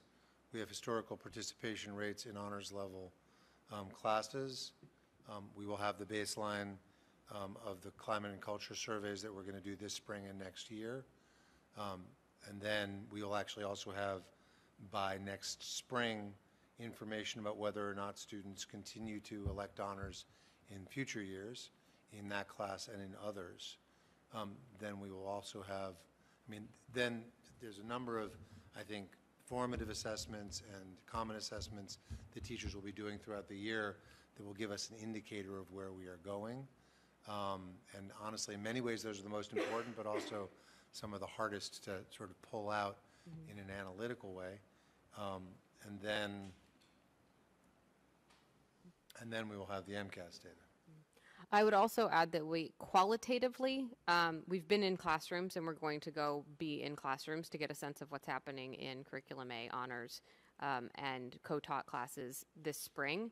And we will be in classrooms during the school year next year too. So qualitatively, that will give us a picture of how instruction is going, being in common planning time, observing common planning time, and how that is going will give us a qualitative sense of how things are going. Conversations with teachers will as well. So we can collect qualitative data through all those activities and use that to triangulate against all of the quantitative things we just named. Okay, thank you. The other question I have is a few students that I know have approached me, or I've run into them in different places, and they've told me that in their upper levels heterogeneous classes that they carry the burden of classroom discussions, and their honors level students, when they're in heterogeneous class, they carry the burden of classroom discussions.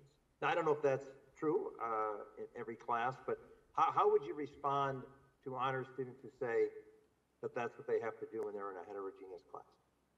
Ms. Perry, you look like you were going to respond. Sure. Well, I think Liza may have some comments on that too, but I taught heterogeneously for many, many years, ninth grade particularly. It was not, I guess I'm not a student and I wasn't then, but it was my impression that the discussions were fairly broad and fairly comprehensive in terms of people who could and did communicate. I do think it can change, it can vary, I suppose. But one of the things that we mentioned earlier in the presentation had to do with the idea of teaching students ways of listening, ways of contributing, ways of learning from and with each other. And it's possible that in some classrooms, those rules are not laid out. And it's also possible that teachers, are not necessarily always thinking along those lines. But we're now making a concerted effort to construct classrooms where we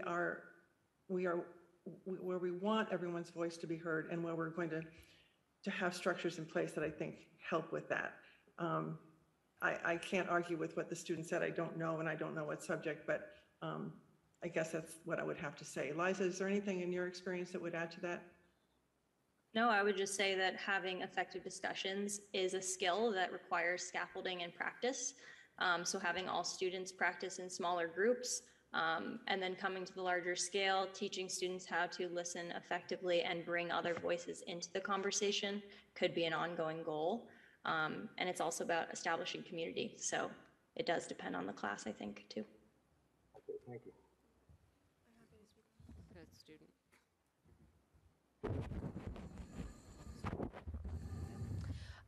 As a student, I'm also happy to speak on this. I've taken heterogeneous and honors and AP classes at AHS. I took heterogeneous English last year and honors bio last year. And one thing that I noticed was my honors bio class was dead silent when it came to participation. And it was one of the only actual homogeneous classes I was taking at the time, because on Zoom we changed the leveling in a lot of classes. And it was a semi-awful experience to try to, it was very difficult to try to encourage discussions when, especially in Zoom breakout rooms, which is already a hard place to be in, but that honors class was very difficult.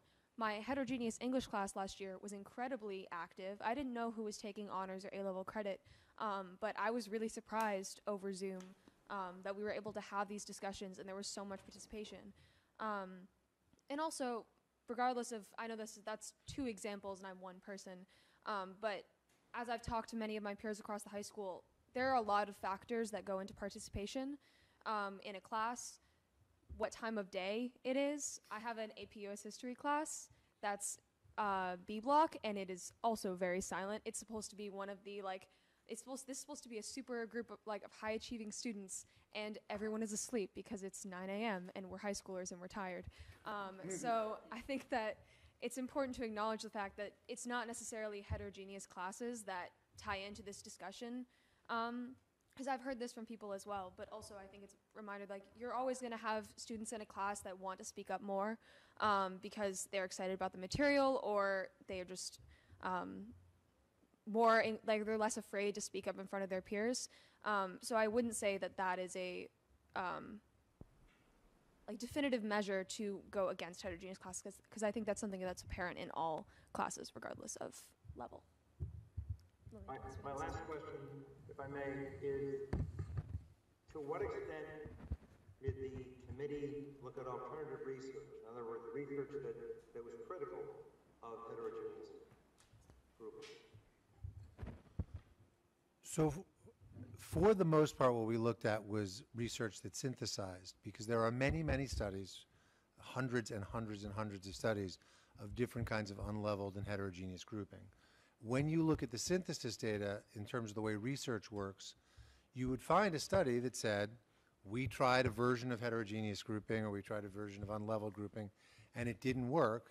But the way research works is, what it doesn't say is, therefore, it says it didn't work because it had these features. And when you look at the synthesis across, the vast majority of studies found positive impacts for students who would have been grouped in the lower level, and equal or positive impacts for students at the upper level. And then they talked about what are the features that make this unsuccessful.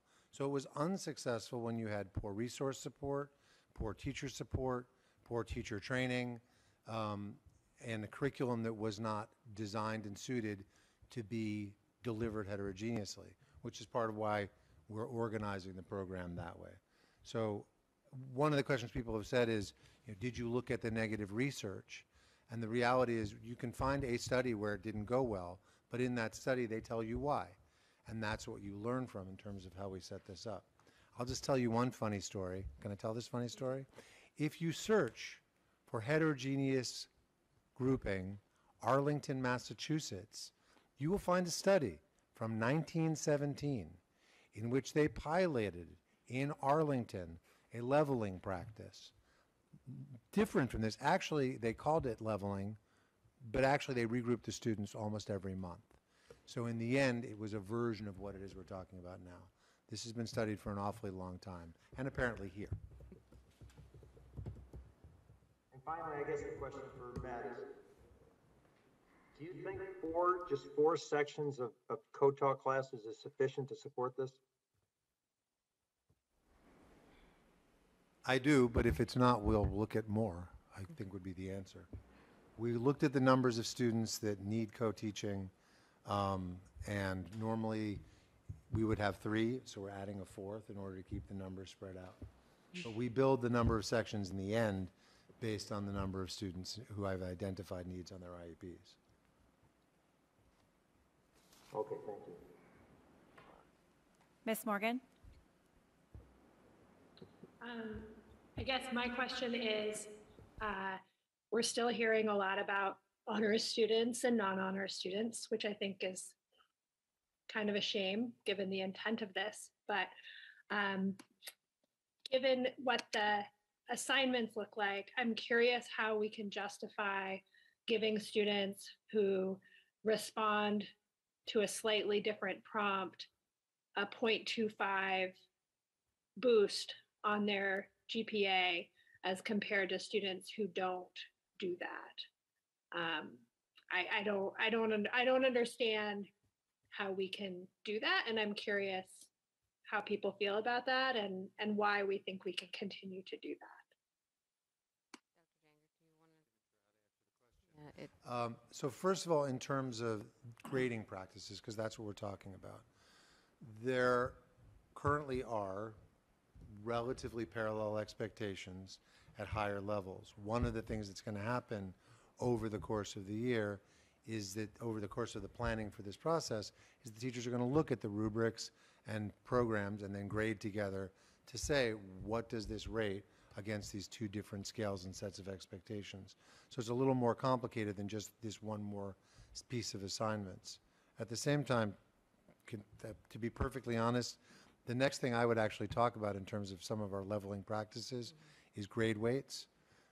Grade weights are really problematic in that rather than defining a level of learning, they assign a mathematical value to it. They actually have generally been shown to discourage students from taking on higher level classes, taking on interesting classes, taking on a variety of different classes. And colleges don't really care about them because colleges have so many different sets of weighting practices that what they care about is a transparent transcript and that they then reweight their own grades based on their own practices. But the big thing is, teachers grade for a living. Teachers' assessment of students' learning is what they do, and the process of developing the rubrics, grading together, working together, is going to help them to make it clear what the different sets of expectations are. I do think, Ms. Morgan, that the tension that you're raising is one that was discussed by the committee and considered, particularly in thinking about different models. And so this is one of the future conversations that I think we would need to have as we assess the success or challenges of the pilot. And to what Dr. Jenger said, would need to be part of any ongoing conversations about leveling practices at the high school. Yeah, I mean, it seems like you guys had the opportunity here to sort of disrupt the status quo, and you didn't look at a lot of these other pieces that seem like they're really relevant and problematic. So I'll save my feedback, I suppose, for later. But my question is still, how do you bring a program of studies back before the school committee next year, where you continue to weight 9th grade English separately for students who are receiving honors credit and for students who aren't. Thanks. Thanks. So I just have two brief questions. My first is, we received a letter from a number of high school teachers in support of the heterogeneous grouping, and I guess I'm just curious what representation, and Liza, I don't know if you were part of that, but I'm just, we hear the teachers are in support of this, the teachers are in support of this. We received a letter from a number of teachers, but I'm wondering if you're feeling comfortable to say how many teachers that represents. Ms. Perry, can you speak to this? Because I know you looked into this for us. Yes, I did look into it. There are 3 English teachers who did not sign the letter. And I think they were for complicated reasons. I'm not sure it was about heterogeneous grouping. I think there were other issues around just putting their names on something, but I don't know. I wasn't involved in the letter. This is just the feedback that I've gathered. It's a fact, but that 3 out of, I guess, 18 or so people did not. I don't see it necessarily as an issue, but it is a fact. Thanks. And then my other question is, you've talked a lot about the benefits of the co-teaching and the shared planning time. Would you also agree that having a special education teacher on that team while they're going to be in a classroom with one of the teachers is, they essentially have all of the English teachers in that block, that's what we're calling it, have access to that special education teacher. And so would you say that it's going to support and provide a resource to every teacher on that team, not just the special education teacher that's in that one specific classroom?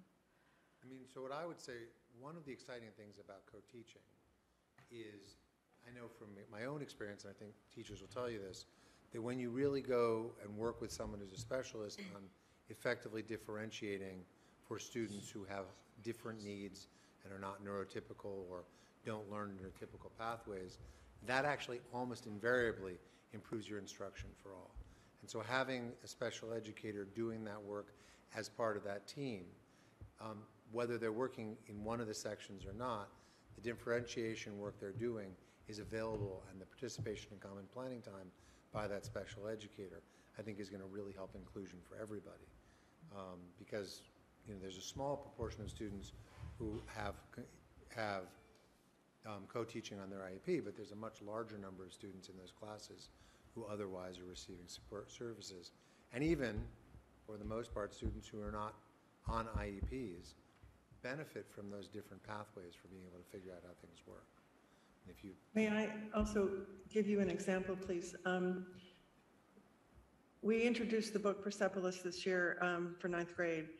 The co-teachers, the English and the SPED co-teachers, asked for a day to create curriculum for that book, thinking that they might have to. It's a graphic novel. We hadn't taught it before. At this level, we weren't sure. So they worked together. Meanwhile, the other 9th grade English teachers separately had asked for a day as well. So what happened was the co-teachers and the co-teachers together, 4 of them, worked, and then they joined on another day the 9th grade teachers in general. And so the work that they had done was highly important and instructive to the rest of the teachers. So in a way, what you're asking about is something that we have actually incorporated into the kind of work that teachers have been doing. And it's really, really helpful. And having more time will only make it a more regular practice. Thank you. All right, so we're gonna go around again with comments. So Mr. Hayner? I'd like to begin off by stating this, my opinion and my feelings. As a school committee person for 11 years, it's our job to hear the public's feelings. It's our job to articulate what they have said to us.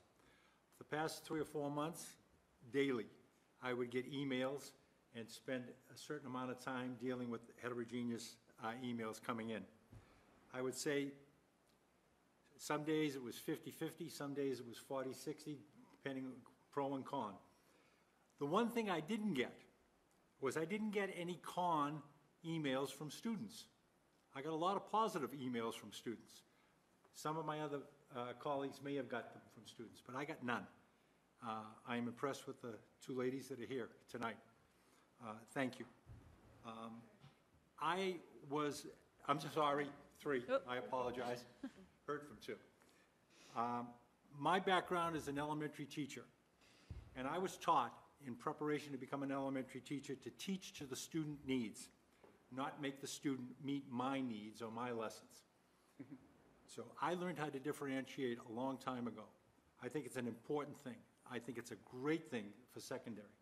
I think the idea of having everyone in that room to share their feelings, to develop collaboration on concepts. I think the brightest student in the world can always gain from a student that has limited abilities, because they might see something different and share that in a conversation. To limit that, to not have them exposed to that, for them to discover that later on in life, because the world is differentiated. The world, you don't pick and choose and isolate. Most people don't, put it that way. I think one of the fears that I had at the beginning of this was my past experience on the board of a new program coming in, everyone getting excited about it, and then it falling by the way and not being supported. I am learning that we have good people at the very top. Not to say we didn't at the before, but I trust them.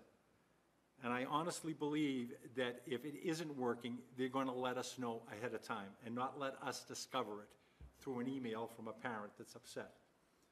I want to believe that. One of my questions I had put down is, how are you going to let us know? That was answered in the presentation, going through the slides. I still am concerned. I want the support for the staff. I don't think we should experiment with our children, but at the same time, I think a lot of questions that I've had have been answered. I'm willing to try. I'm basing that willingness coming from hearing the students themselves, saying that they're in support of it. So I will be voting for this. Thank you. Mr. Cardin? Thank you. So let me just respond to one of Mr. Hayner's comments first. So there is other comment from students on social media in an anonymous fashion that is different. I'll leave it at that. But we definitely are hearing from a lot of students who support this, but I think the ones who don't support it are feeling social pressure not to openly comment in a way that may be perceived as racist or unpopular. So I have a lot of thoughts about this, but I've said a lot of them at subcommittee level and have a lot of other members to speak.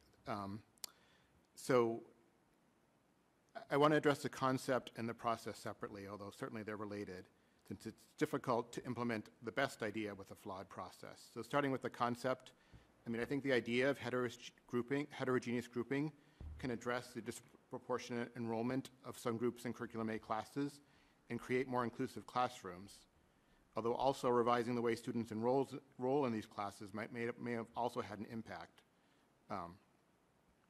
While this is part of the process, the research has been oversold. There's significant research about the detrimental effects of tracking and labeling at lower grade levels, but very little at a high school level, particularly where students can choose their own levels. There's a lack of evidence of disruptions or problems created by deleveling, and there's a few promising case studies of high schools that have deleveled, but there are actually very few high schools that have undertaken this in a studied manner that have produced results. Taken to its logical conclusion, though, the general rationales cited for heterogeneous grouping would lead to the eventual elimination of all honors, removal of AP classes, honors band and chorus, and even selective varsity sports. We need to think carefully about how, why, and when we need to group everyone together. Maybe ELA 9th grade is the right place, but we need to be careful. Despite many questions from the community, as I indicated tonight, there's been a lack of concrete examples of how instruction will be differentiated, and will make sure that advanced topics are still taught in class and not assigned to independent study. Now to the process. I've been skeptical about this initiative because it didn't emerge from an equity audit, a root cause analysis of the achievement gap, or any other systematic assessment of issues in our district. It started in an emergency when COVID occurred, and the 2021 year was not a success. I understand our teachers feel that it was successful from their side of the screens, but our own ELA MCAS data that you show in your presentation showed that that year, the result of that year, produced a greater gap in ELA MCAS between economically disadvantaged. It increased from 14% to 30%. So I don't know, of course that could be from other factors, but I don't know how we can consider that year to be a success or the basis for anything. So rather than have an open process where we took a full review of the issue, we established a closed-door subcommittee to specifically, and this is from the announcement, develop a pilot proposal for how we can move forward. There's been very little opportunity for public engagement, and only minor adjustments have been made to address the concerns that have come in. These latest ones are better, but still, there still should be more. The forums have seemed mostly designed to sell the chosen pilot rather than to have a constructive dialogue. So changing something that has been done for decades requires careful planning and communication, and I don't believe we can accomplish this over the next 5 months, particularly the communication and feedback loops necessary to build community confidence in the implementation. If we want to take another year to do more rigorous planning, to develop the methods that we're going to use to deliver this instruction, and come back with a proposal for that, then maybe I can support that, but I can't support this one tonight. Thank you. Mr. Schlickman? Thank you. Back in 2004, we had 3 major tracks. That was the year that we got rid of the librarians. It was the same crisis that we had when Mitt Romney cut our local aid by 20%. At that time, we got rid of the middle track. And what the proposal was that all those kids in that middle track, the ones who weren't in the high honors, were going to drop down with the kids who were in the lower of the 3 tracks. And we had all sorts of barriers to get up into that honors. You had to have like a 92 average and recommendation of the it was a thicket of recommendations and requirements to get in. And it was a very exclusive thing. And we said, no, as a school committee said, no, we can't just drop everybody down. If we're going to eliminate that middle track, we've got to eliminate all those non-sequential prerequisites. So that if you're taking French 2, of course you need to take French 1 first. But if you decide you want to get into Honors English 3, and you looked at the requirements of what you need to be able to do to start it, and what you need to be able to do to succeed in it, and said, yes, sign me up, you were signed up. And we had research to follow that, because this was an emergency decision based on a local aid cut that came through in February and a failed override. We just had to make the decision and make it quickly. And we tracked every child, whether or not they would have gotten the thicket of recommendations to get into honors. Had a lot more kids in honors, and guess what? If you were just looking at the classes, you couldn't tell the difference between the ones who met the thicket of recommendations and those who didn't. And in fact, some of the data showed in a couple of classes that the kids who didn't make the recommendations were performing at a higher level than the ones who were the high-achieving kids who the teachers loved enough to get a recommendation to go into the very high honors class. Now, my experience as an educator, I've taught high school math, and I don't think anybody who's here is talking about putting 9th graders in calculus AB. This is a very modest proposal involving 9th grade English. We are not going to go and bring this into calculus next year. As an elementary teacher and a principal, I think I'm going for another little story here. in that at the Rogers School in Lowell, Massachusetts, we were opening up a school, and we had 4 first-grade teachers who were all new to teaching first grade, all new to the building. They were accomplished teachers in other grades, but they volunteered to come into this school because they had a surge in enrollment, and all of a sudden they were put together. They were 4 wonderful teachers with 4 very different sets of abilities and skills as teachers. And guess what? They had common planning time. They met at lunch. They spent a lot of time working together, and as a principal walking through the classrooms, all of a sudden I'd see something that was working really well in classroom 1 being tried in classroom 3. And having that common planning time what sprouted better teaching. In an environment in which we had kids who were leveled in Fontes and Pinnell from levels A through F, and the teachers knew all the levels and were working to move kids all up through that. And it worked. It was a fantastic year. And if we can do that in first grade in Lowell, Massachusetts, with good teaching and common planning time and people who want to be together, we can do that in Arlington, Massachusetts, in 9th grade English with good teachers who want to be together. The teachers want to do this. And I think that is the biggest recommendation for this project. This isn't us coming down and saying, you know, 9th grade teachers, you've got to change your ways. We're going to get rid of the honors tracks. We're going to put all the kids in one class. We can heterogeneously group them and, you know, deal with it. No, that's not what we're doing. It's the opposite. The teachers want to do this. And in that context of the teachers saying that instruction and kid outcomes are going to be better by doing this in 9th grade English, I can't see sitting here and saying no.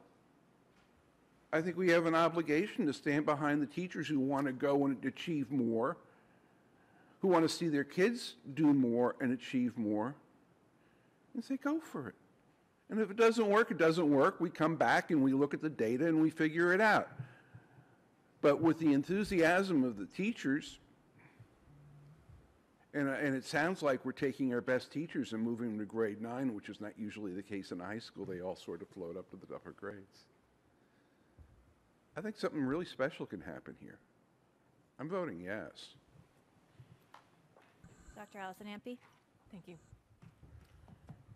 Okay, I want to give some background on my thinking before we take our vote. You may note that I don't speak very much about equity, not because I don't feel this is important, but because I wanted to broaden the topics that are being discussed. The heterogeneous grouping initiative has been one of the hottest academic topics that we've, what? A little louder. Okay. In the room. Oh, yeah, this is where Zoom actually works better for me. Everyone hit your volume button. The heterogeneous grouping initiative has been one of the hottest academic topics we've discussed in years. We've heard from many, many families, students, and teachers who are pro-HGI, many, many families and students who are against HGI, not so many students, but some, and many others who shared various concerns. Many potential benefits and many potential negatives have been cited. Behind all of this, what I've been hearing from families, especially those of high achievers, is a concern about the amount of differentiation in our students' education and a need for improving it. Improving differentiation is a conversation I would like us to be having at all levels, especially our middle schools. I'd like us to understand what successful differentiation looks like, how to facilitate it, and what additional supports our teachers need to effectively implement it. You know, what are we not giving them now that they need? The heterogeneous grouping initiative process was flawed in many ways, especially with regards to communication, both to us as school committee and to the public. By saying it was flawed, I am not trying to denigrate the work that the HEI committee did, nor imply a lack of gratitude for their significant work. They've pulled together a lot of useful information in a short time and given us something solid to work with, and for this I thank them. However, although I feel the process was flawed, I do not feel it was fatally flawed, nor do I feel there has been a given in terms of the outcome.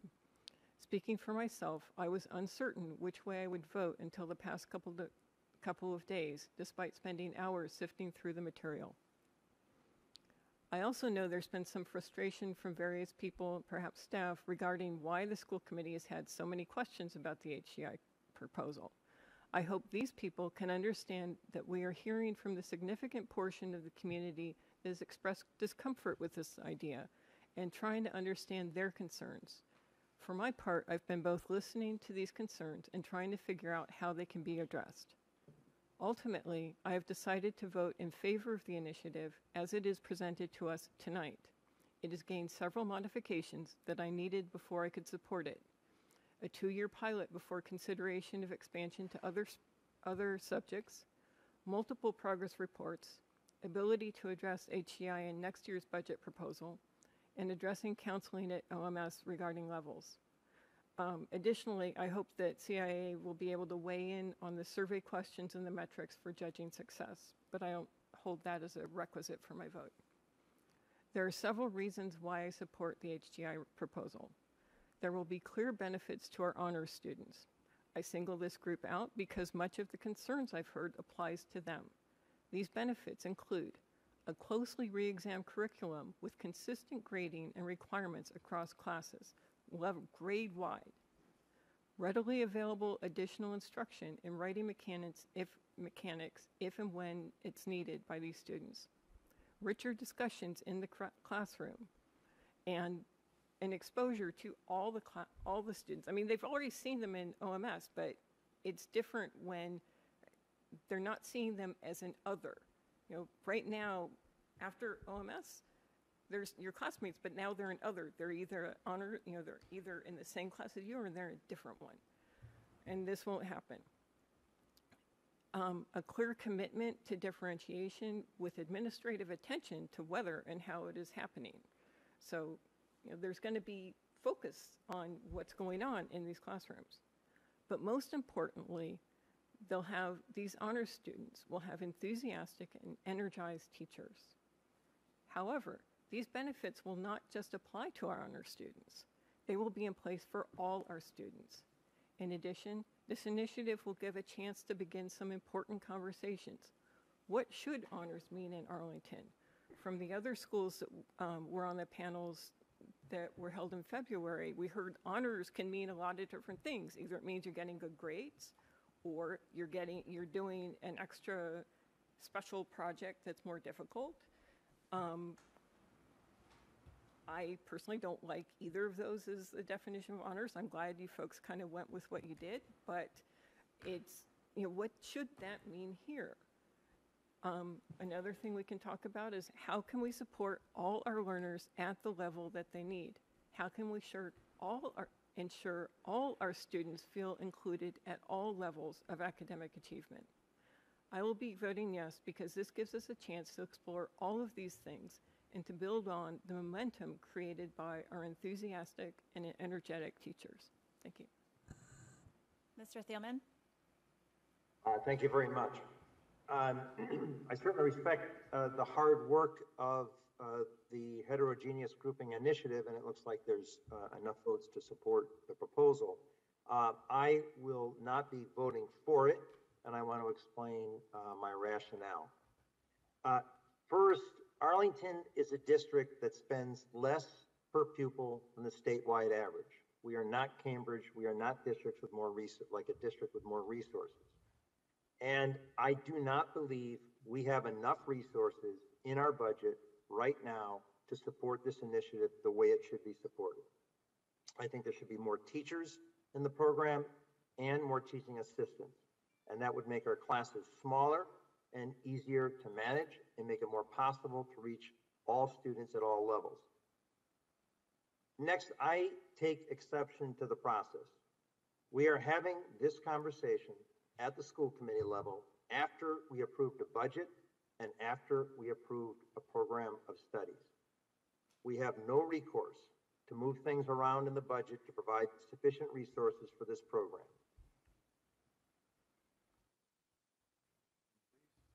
Next, third, this will be an experiment on 375 students in 9th grade at Arlington High, representing an entire year of their 4 years of high school. I suggested a smaller pilot. There wasn't a movement on that at the school committee level or elsewhere, and I certainly accept that. Some of those 375 students will have a better experience next year. Some will not. I think it's just too large of a group to experiment on.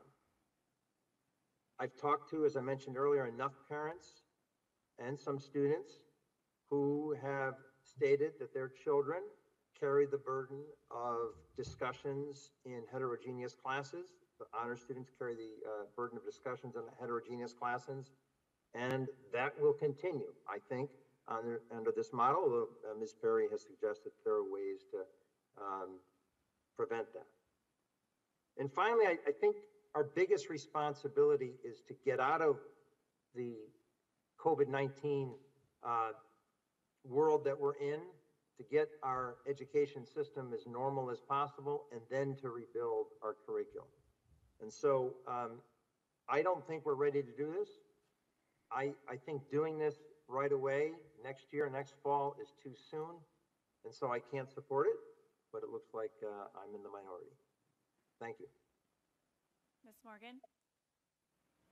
I also am not going to support the proposal as presented. I think there was an opportunity here to really challenge the status quo and really think about teaching and learning in Arlington in English 9.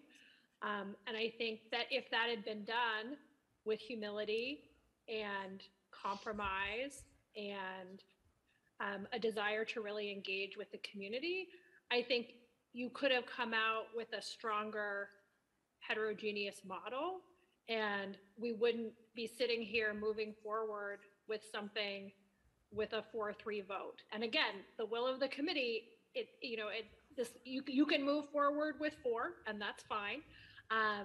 But I think that I think that this has been a shame, to be honest, that there was an opportunity here to really evaluate what honors and curriculum A means. There was an opportunity to think about, why do we still have honors and curriculum A students, right? You're still going to have those next year. And I suspect it may be more obvious in a classroom as opposed to on a Zoom screen, which students are taking the course for honors credit and curriculum A credit.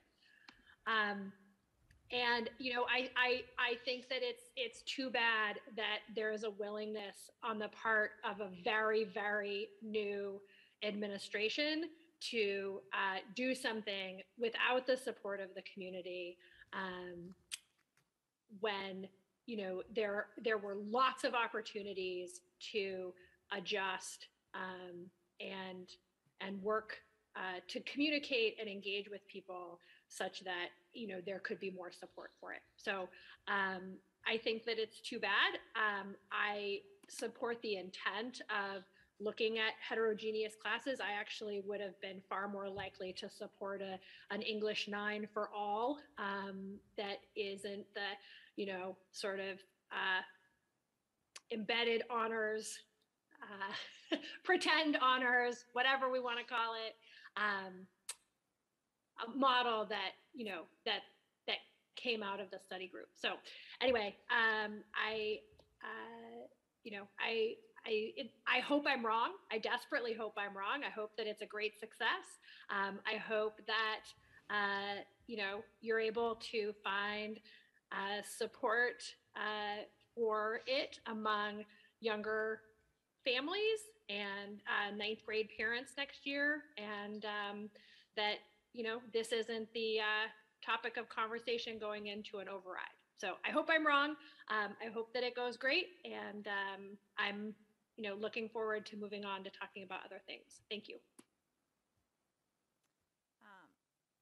So my comments are a little more brief, but I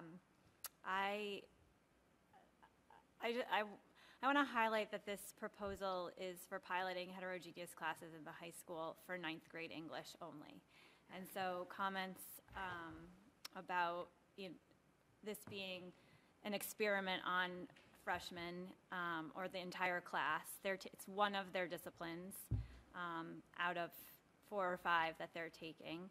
And the structure and the support that's been put in place for teachers is significant.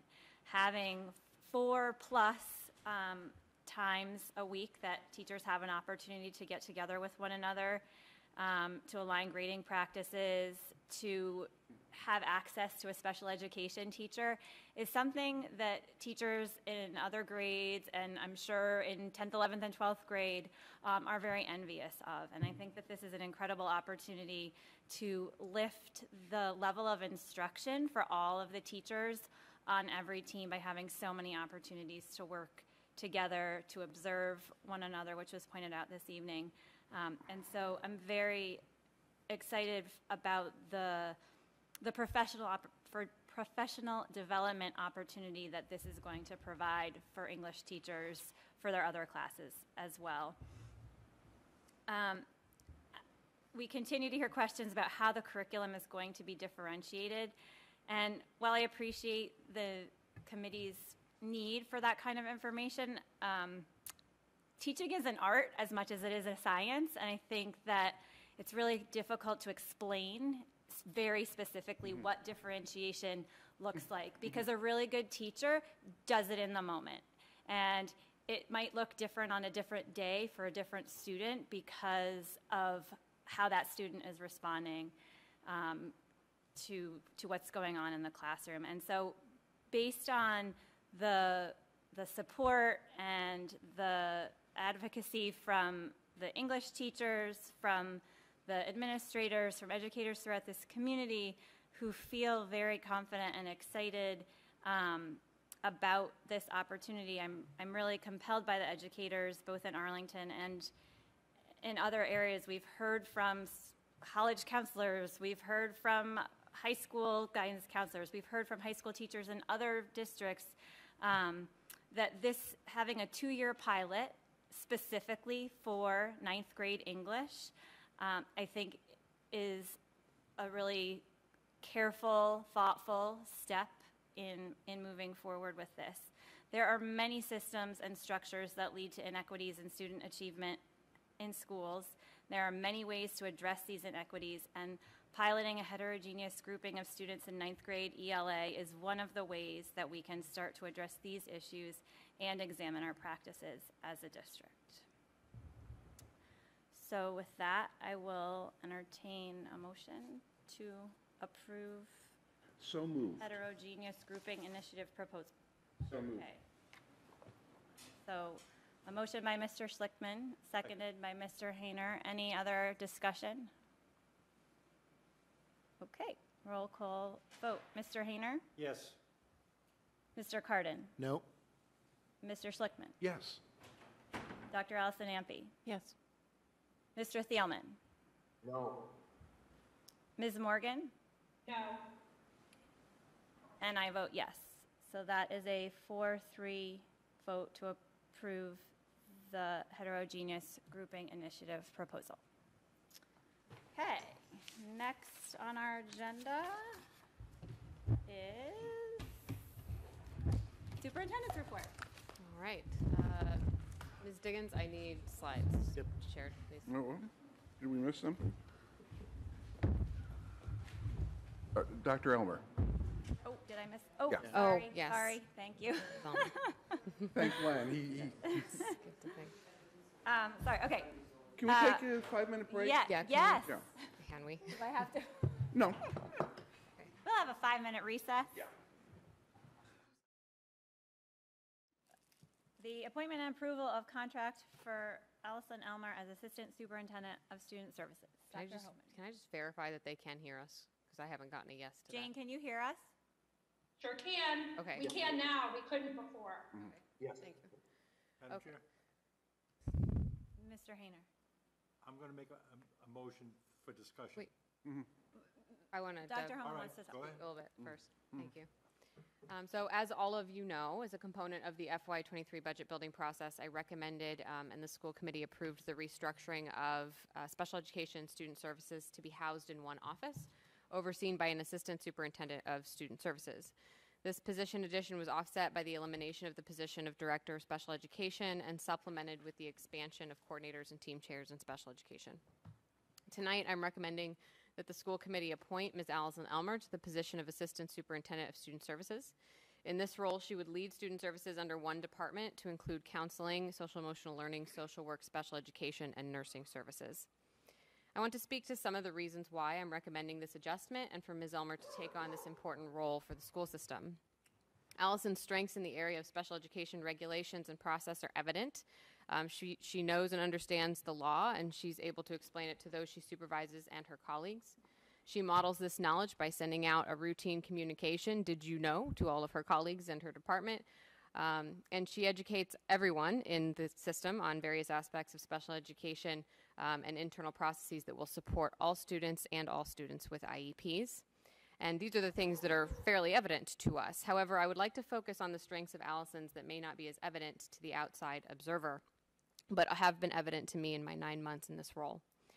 First, Ms. Elmer is a systems thinker. She understands deeply how all elements of the school system impact the experiences of students with IEPs, and she advocates for adjustments to the system that will directly and indirectly benefit students with IEPs.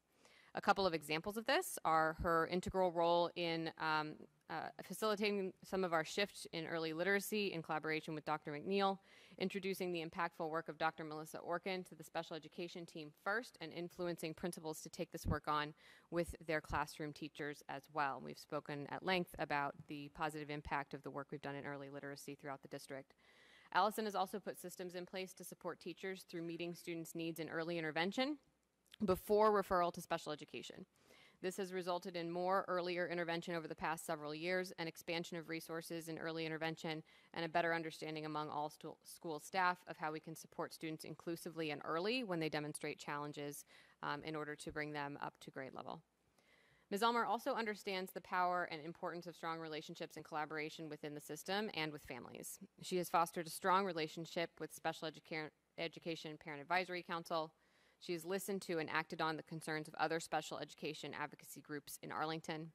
And I have personally witnessed interactions with families where Allison has exhibited compassion for families' experiences, explains SPED process and law in understandable terms for the family, and I've seen her meet routinely with principals and visit special education programs and classrooms in order to make sure that principals feel supported in implementing some of the adjustments that she's made to our system and in implementing students' IEPs. Allison empowers her staff to deal with challenges and conflict at the IEP team level and understands the IEP team is the group best positioned to make decisions based on what they know about the student. She offers guidance to these teams and steps in only when needed to resolve conflicts productively and proactively. Also, Ms. Elmer is deeply committed to inclusive practices for all students, and this has been evident not only in her actions, some of which I just described, but also in outcomes. She consistently focuses on the experiences and needs of students and advocates for them and the educators who support them in budget proposals and in discussions with her colleagues. She manages moments of conflict proactively and is able to receive, reflect, and act on critical feedback in order to improve the student and family experience, whether that feedback comes from me, from colleagues, or from families themselves. And I just want to state a couple of outcomes. Since Ms. Elmer joined us, she joined us in 2014, but we only have this data back to 2016. In 2016, 64% of our students were in a full inclusion model, and in 2021, that number is up to 74%. In 2016, 72% of our students were in a full or partial inclusion model, and in 2021, that number is up to 81%. So she has significantly improved inclusion and the number of students, percentage of students who are in full or partial inclusion models in our schools. Also, since 2014, the percent of the total school budget dedicated to out-of-district tuition has decreased by 33%, with enrollment decreasing by 20%. And because we're able to keep more of our students in our district with their peers and our fantastic teachers is mostly because of the leadership that Ms. Elmer has demonstrated since she came on board. I also want to talk about the reasons for restructuring. At some point in their academic career with us, all students will access specialized services in our schools. As we rededicate ourselves to meeting the needs of all students, it seems an appropriate time to restructure our organization in a way that acknowledges that all of us work for all of our students. By placing nursing services, social emotional learning, counseling, and social work under the umbrella of student services, we're signaling that student services are not only about students with IEPs, but about all students and the services that we're able to provide them on short and long-term bases when they have a need that extends beyond the reach of the general education curriculum and regular programming. So this adjustment will expand the capacity of our special education department through the addition of team chairs at schools with programs and at Monotony Preschool as Ms. Elmer takes on additional responsibilities. It expands the capacity of our Assistant Superintendent of Curriculum and Instruction by distributing administrative leadership across those two offices. It also allows for a more seamless collaboration between student services and general education services, with the collective understanding that all of our students will access services from both offices. And in short, like all adjustments to our system, this one is made in the interest of improving equity for our students and recognizing that all aspects of our organization are intertwined. It provides senior level leadership needed to move the system forward and distributes work across offices in order to improve the capacity of the system to better serve students. And I hope you will consider approving my recommendation for the appointment of Ms. Elmer to Assistant Superintendent of Student Services. Entertain a motion to approve the appointment of Allison Elmer as Assistant Superintendent of Student Services. Mr. Hayner. So move for the purpose of discussion. Second? Is there a second? Second. Okay, seconded by Dr. Allison Ampe. Any discussion? Mr. Hayner. I've had the privilege to work with Ms. Elmer. We haven't always agreed, but it's been, the disagreements have always been in a professional manner. And I was struck, especially tonight, hearing both the chair and the co-chair of CPAC. I've had the privilege of being at CPAC meetings and watching Allison in a very professional manner respond to concerns of parents. They're a tough group, including their leader. She's done a phenomenal job in representing us and the school. So thank you. Anybody else? Ms. Morgan? Since the appointment was posted on the agenda and after we talked about it at executive session, I have been approached by some members of our staff and also from some members of the community, as well as some parents who did express concern that this was a very high-level position to have as an appointment. And they were concerned about, the process for just, appointing somebody for this, as opposed to actually posting it and having a process and an interview committee. So I do think that, I have heard that. I think that it's important to say that. I will be voting in favor of this. I think that, I think that largely personnel decisions should be left to the superintendent. And then, as a committee, we evaluate her based on how we feel she's made those decisions. So I will be supporting this contract, but I do, there has been some concerns expressed about how it came about. So thank you. Mr. Cardin? Just to respond to that, so I mean, we can have a discussion about administrative searches at some point as a committee, but it's obviously within the discretion of the superintendent. But I mean, we did have a superintendent who almost always did an open search, but that's very unusual for administrative positions. There are a lot of other superintendents that simply pick a principal here, department head there, and do it without a search, particularly when there's a good internal candidate. So I think we can have a discussion over that, but I have no criticism whatsoever about this process. Dr. Allison Ampe? I just wanted to speak in favor both of the position, which way back when we were looking for new lawyers, actually, I did a lot of looking at and calling of different school districts around the Commonwealth, and I noticed that the position that we're talking about adding was found in almost all of these other school districts. And at that time, I wondered why we didn't have it, because looking at the description of their duties, it seemed like a very useful thing.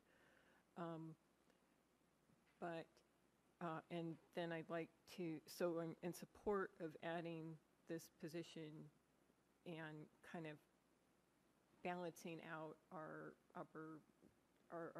superintendent and assistant superintendent's workloads. In terms of the process, I think I too have no problems with this particular process, because I feel that the bulk of this job, the most important parts are the special education administrative duties, and Ms. Elmer already fulfills those duties very capably. And the idea of having an open search I don't think, we would not have found a better candidate. We would, and we might have lost a good candidate. So I think this was the best possible choice and is a great choice for us. And I'm excited to hear how Ms. Elmer sees her role going forward. Thank you. Mr. Schlickman? Yeah, I think that when we set forth a budget and looked at the reorganization, that we knew where we were going at that point. And I think it's a deserved direction. I mean, the findings of the superintendent who's responsible for this ultimately, her enthusiastic support matters a lot to me in terms of putting together the team. And one of the things that I've been impressed with is how this team has gelled together over the past few months. And a lot through the superintendent's leadership. And it's not easy coming into a new district and putting it together. So I think that we sort of owe it to the superintendent to give her the people in the structure that she wants and to promote people and retain people who she thinks are an essential part of the process. Because I can talk to other people, but I don't see your performance day to day. She does. And it's her words that really count, because our evaluation of her is based on what happens with her leadership team, with her principals, with her schools. So yeah, I mean, this reorganization makes sense, and if this is the reorganization we need to do, and the superintendent says this is the person for the job, we don't do a make-believe search.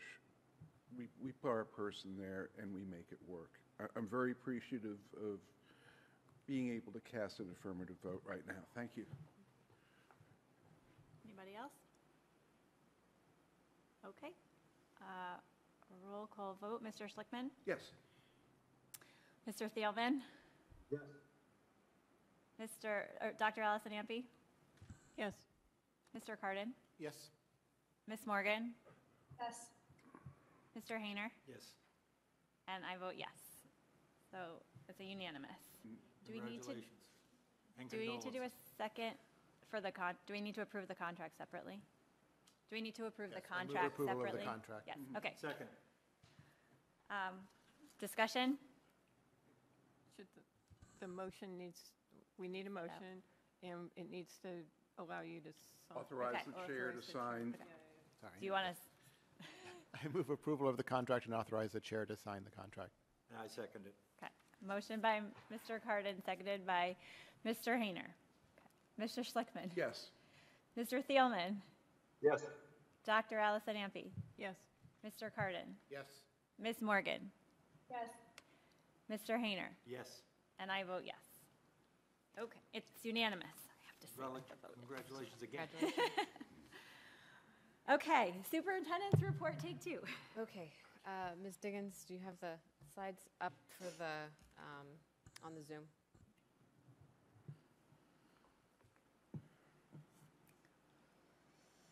On that Zoom? I don't believe that that they can see it. I have an echo too.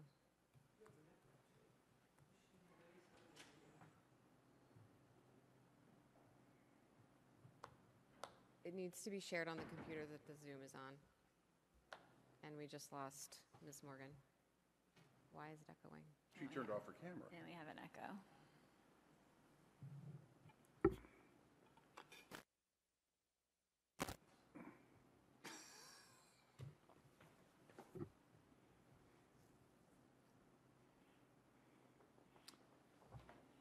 Minutes, my car will be fully charged. That's good. Where are you plugged in? Right downstairs. On Schiller Court, there are 4 charging stations. Yeah. I didn't take one because I didn't want to, I wasn't going to be able, I would be fully charged before that, so I didn't want to block space from somebody else. Well, you'd only be blocking the space from another EV. Yeah, but if I'm charged, I want to sit there. Well, no, if you're charged, you don't need to sit there, no. But Yeah, no, but I wasn't, I would, I got here at 50%. I made sure that I wasn't Slideshow. fully charged because I knew I'd be here. Why not take advantage of this? Okay. I believe that everybody can see the slides now. So this is our latest COVID data. We do have an uptick, significant one in the community, which is on the right-hand graph that I'm not sure if you can see all of. But we do not see the same level of uptick in the school system. And so I just want to emphasize that a lot of the mitigation measures that we are taking are having a good impact, at least in the schools. We do still see cases in the schools. They are still increased compared to earlier in the fall. We continue to use the measures that we've had in place, which is to implement masking, require it in some cases, depending on the number of cases that we might have in a single classroom, strongly recommend it in other cases, do more cohorting. But there is a surge happening right now, and so we encourage families to take precautions, and we have also asked families to have their student take an antigen test on their return from April break to make sure that we're isolating as many cases as we can before students come back into the classrooms. It has been wonderful to have a little more flexibility when it comes to masking and to be able to see students' smiles and faces in classes. So we are enjoying that, but we're also making sure that we're keeping an eye on where cases are and responding as we need to in partnership with the health department, the nursing department, and our principals. I want to give a strategic planning update to the committee. We have 62 community stakeholders that include students, families, administrators, community members who will be working with us to develop a vision, mission, and strategic plan. I will be reporting on this at every superintendent's update and may even have it as a separate agenda item when I need the committee to provide feedback on this over the next several weeks. We have 7 meetings planned, and the dates are there on the slide. We had our first meeting on April 12th where we met the facilitators and got an overview of the planning sessions, including the goals and objectives and pre-work needed to complete session 1. What the committee is doing right now is going and reviewing a lot of data, and we're adding to what they're reviewing in order to get a sense of some of the work that's already happened and is happening at the in the district, and that includes a review of some of my entry findings and the entry findings report, as well as a lot of that data, our panorama survey, data from the fall, academic outcomes, and HR. They requested to take a look at our hiring and recruitment data and diversification of staff. And our facilitators are very dynamic. Our first meeting was on Zoom. So we only met for an hour just to get things launched, but the rest of our meetings will be in person. We are very grateful for the support of the Arlington Education Foundation, and the fact that they have funded this effort means that we will be able to feed our participants, which is important, and also pay our participants, which we're very excited about. Any participant who's over the age of 16 is eligible to do this as work for us, when we're really glad that we're able to do that because it increases access for everyone. Any students under the age of 16 who are participating with us will qualify to get community service hours, and the students who are over 16 can also opt to get that as their compensation instead if they would like. This maps out the work that the committee is going to be doing. We will have drafts available for visions as we go, and I will also share some of the documentation that comes out of this process with the committee as we move forward. I have a few other updates to share with the committee. We had 3 Audison National History Day projects make nationals, and that's very exciting. They will be going to the national competition, and we had a lot of students who made the state competition. 7 projects made the state competition. And our teacher at Audison, Jason Levy, who runs the National History Day program, was nominated as National History Day Teacher of the Year. So congratulations to him, and we'll keep you posted on whether or not he wins that national award. We had a spectacular production of The Who's Tommy at the Mosesian Center in Watertown last weekend. The musical group did a fantastic job. They encountered a couple of challenges along the way, not including the fact that they had to perform not in our own auditorium but at our own high school and had to get everything over to Watertown, and the fact that they just really have put a ton of work into this, and they did a very, very wonderful job with that performance. There was a presentation on early literacy done for the Special Education Parent Advisory Council recently. A number of our administrators, as well as literacy specialists and coaches, went to present that, and we got some excellent feedback from, and positive feedback, as well as additional questions from members of the CPAC, and we're looking forward to visiting again before long. I believe I shared the slides with the school committee that our administration had shared with the parents.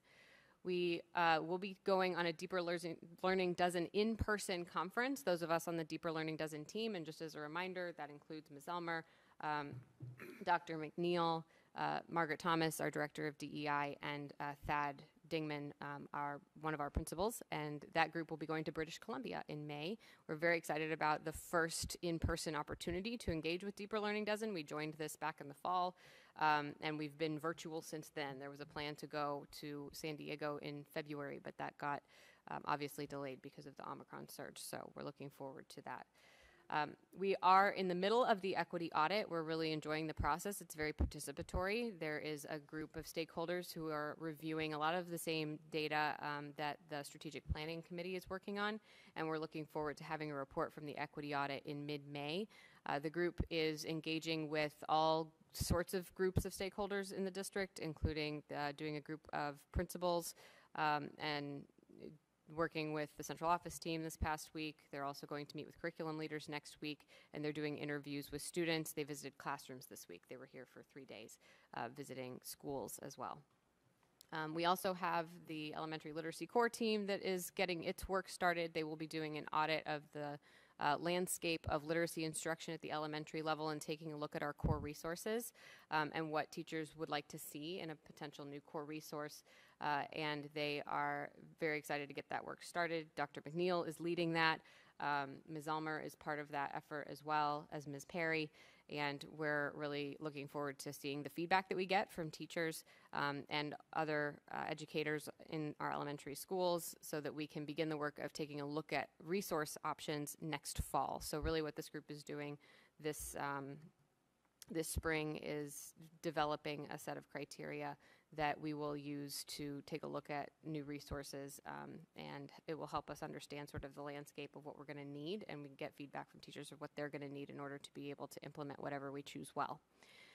You also have enrollments in your folder, and it's not on the slide, but we are doing a number of administrative searches in addition to the one leader director of social studies.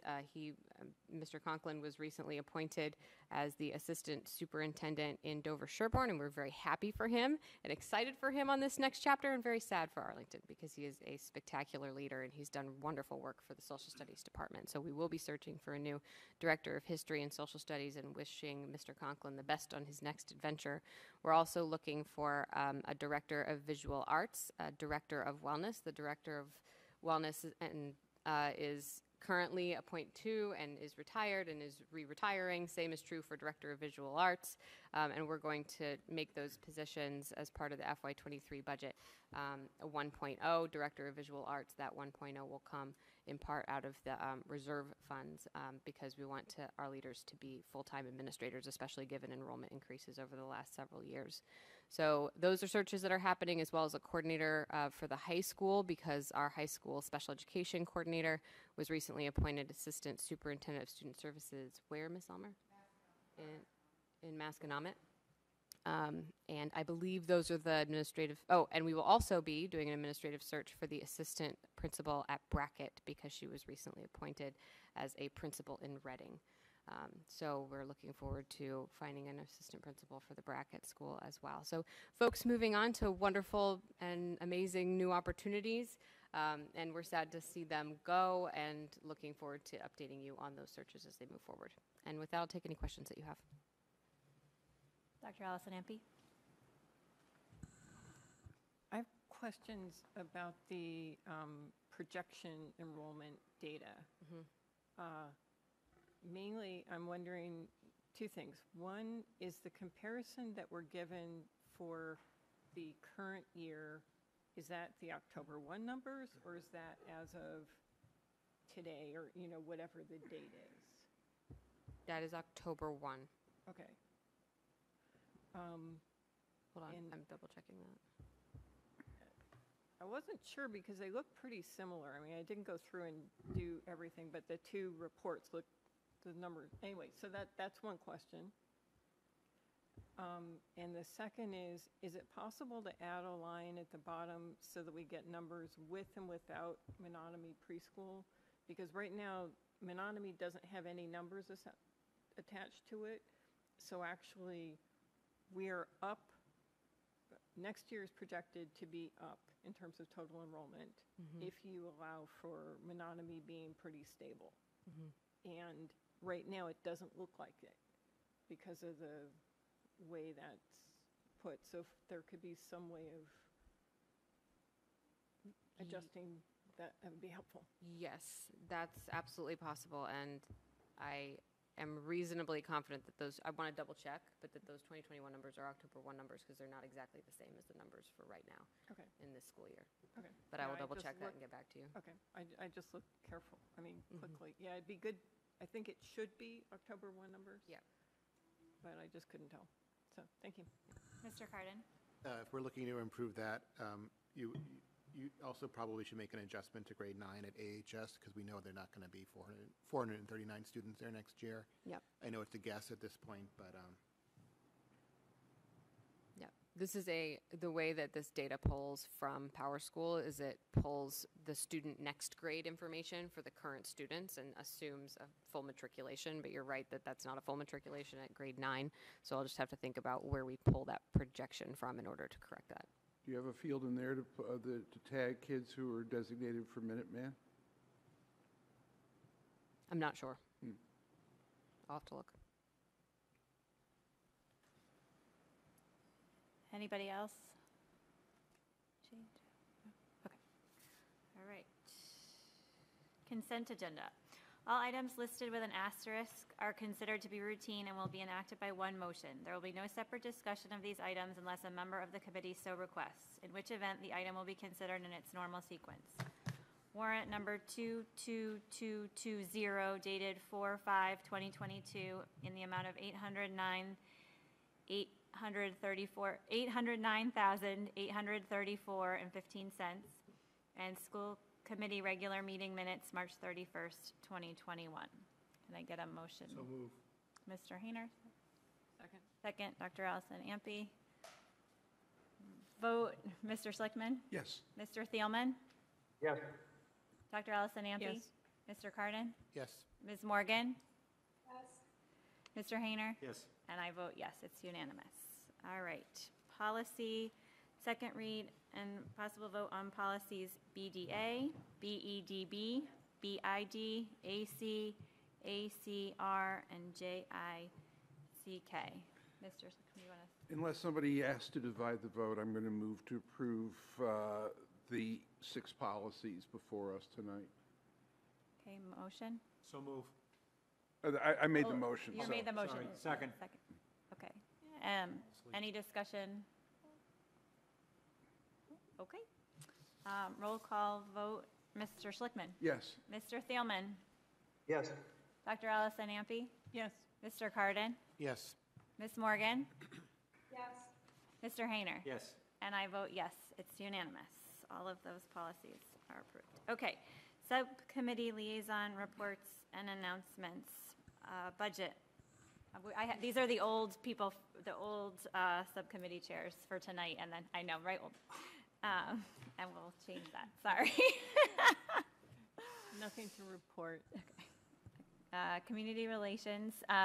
There is a Metco School Committee chat on Saturday, April 30th at 11 a.m. and the Zoom link will be on the APS website. And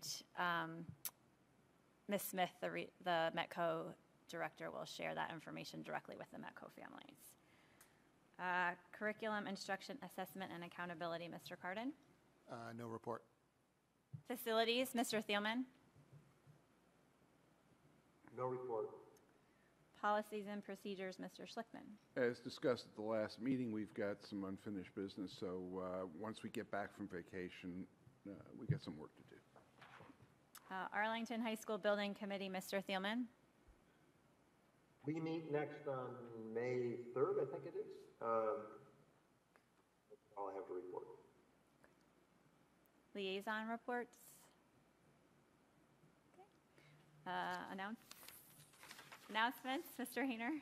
I'm happy to report at the EDCO board this morning, all members of EDCO, and I do mean all members, have committed to pay their assessments, and the lease, so dissolution seems to be going forward without any more problems, and things look positive. Thank you all. Thank you. Future agenda items. Sorry, I did have an announcement. Mr. Cardin. Also liaison point. So the AEF is sponsoring its first 5K race.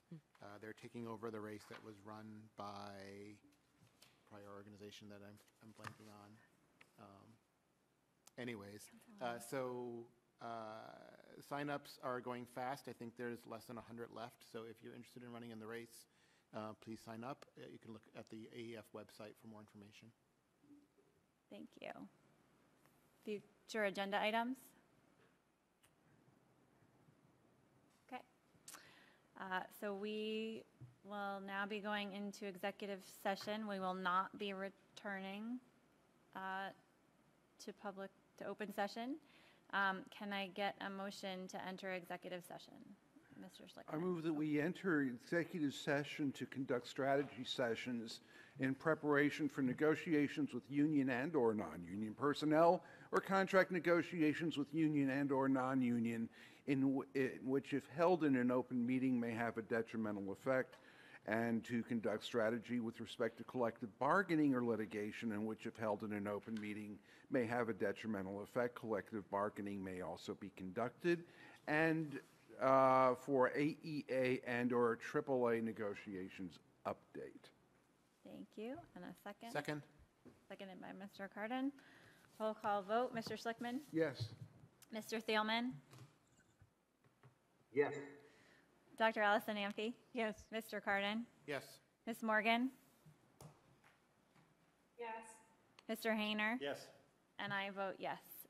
Okay, we are entering into executive session.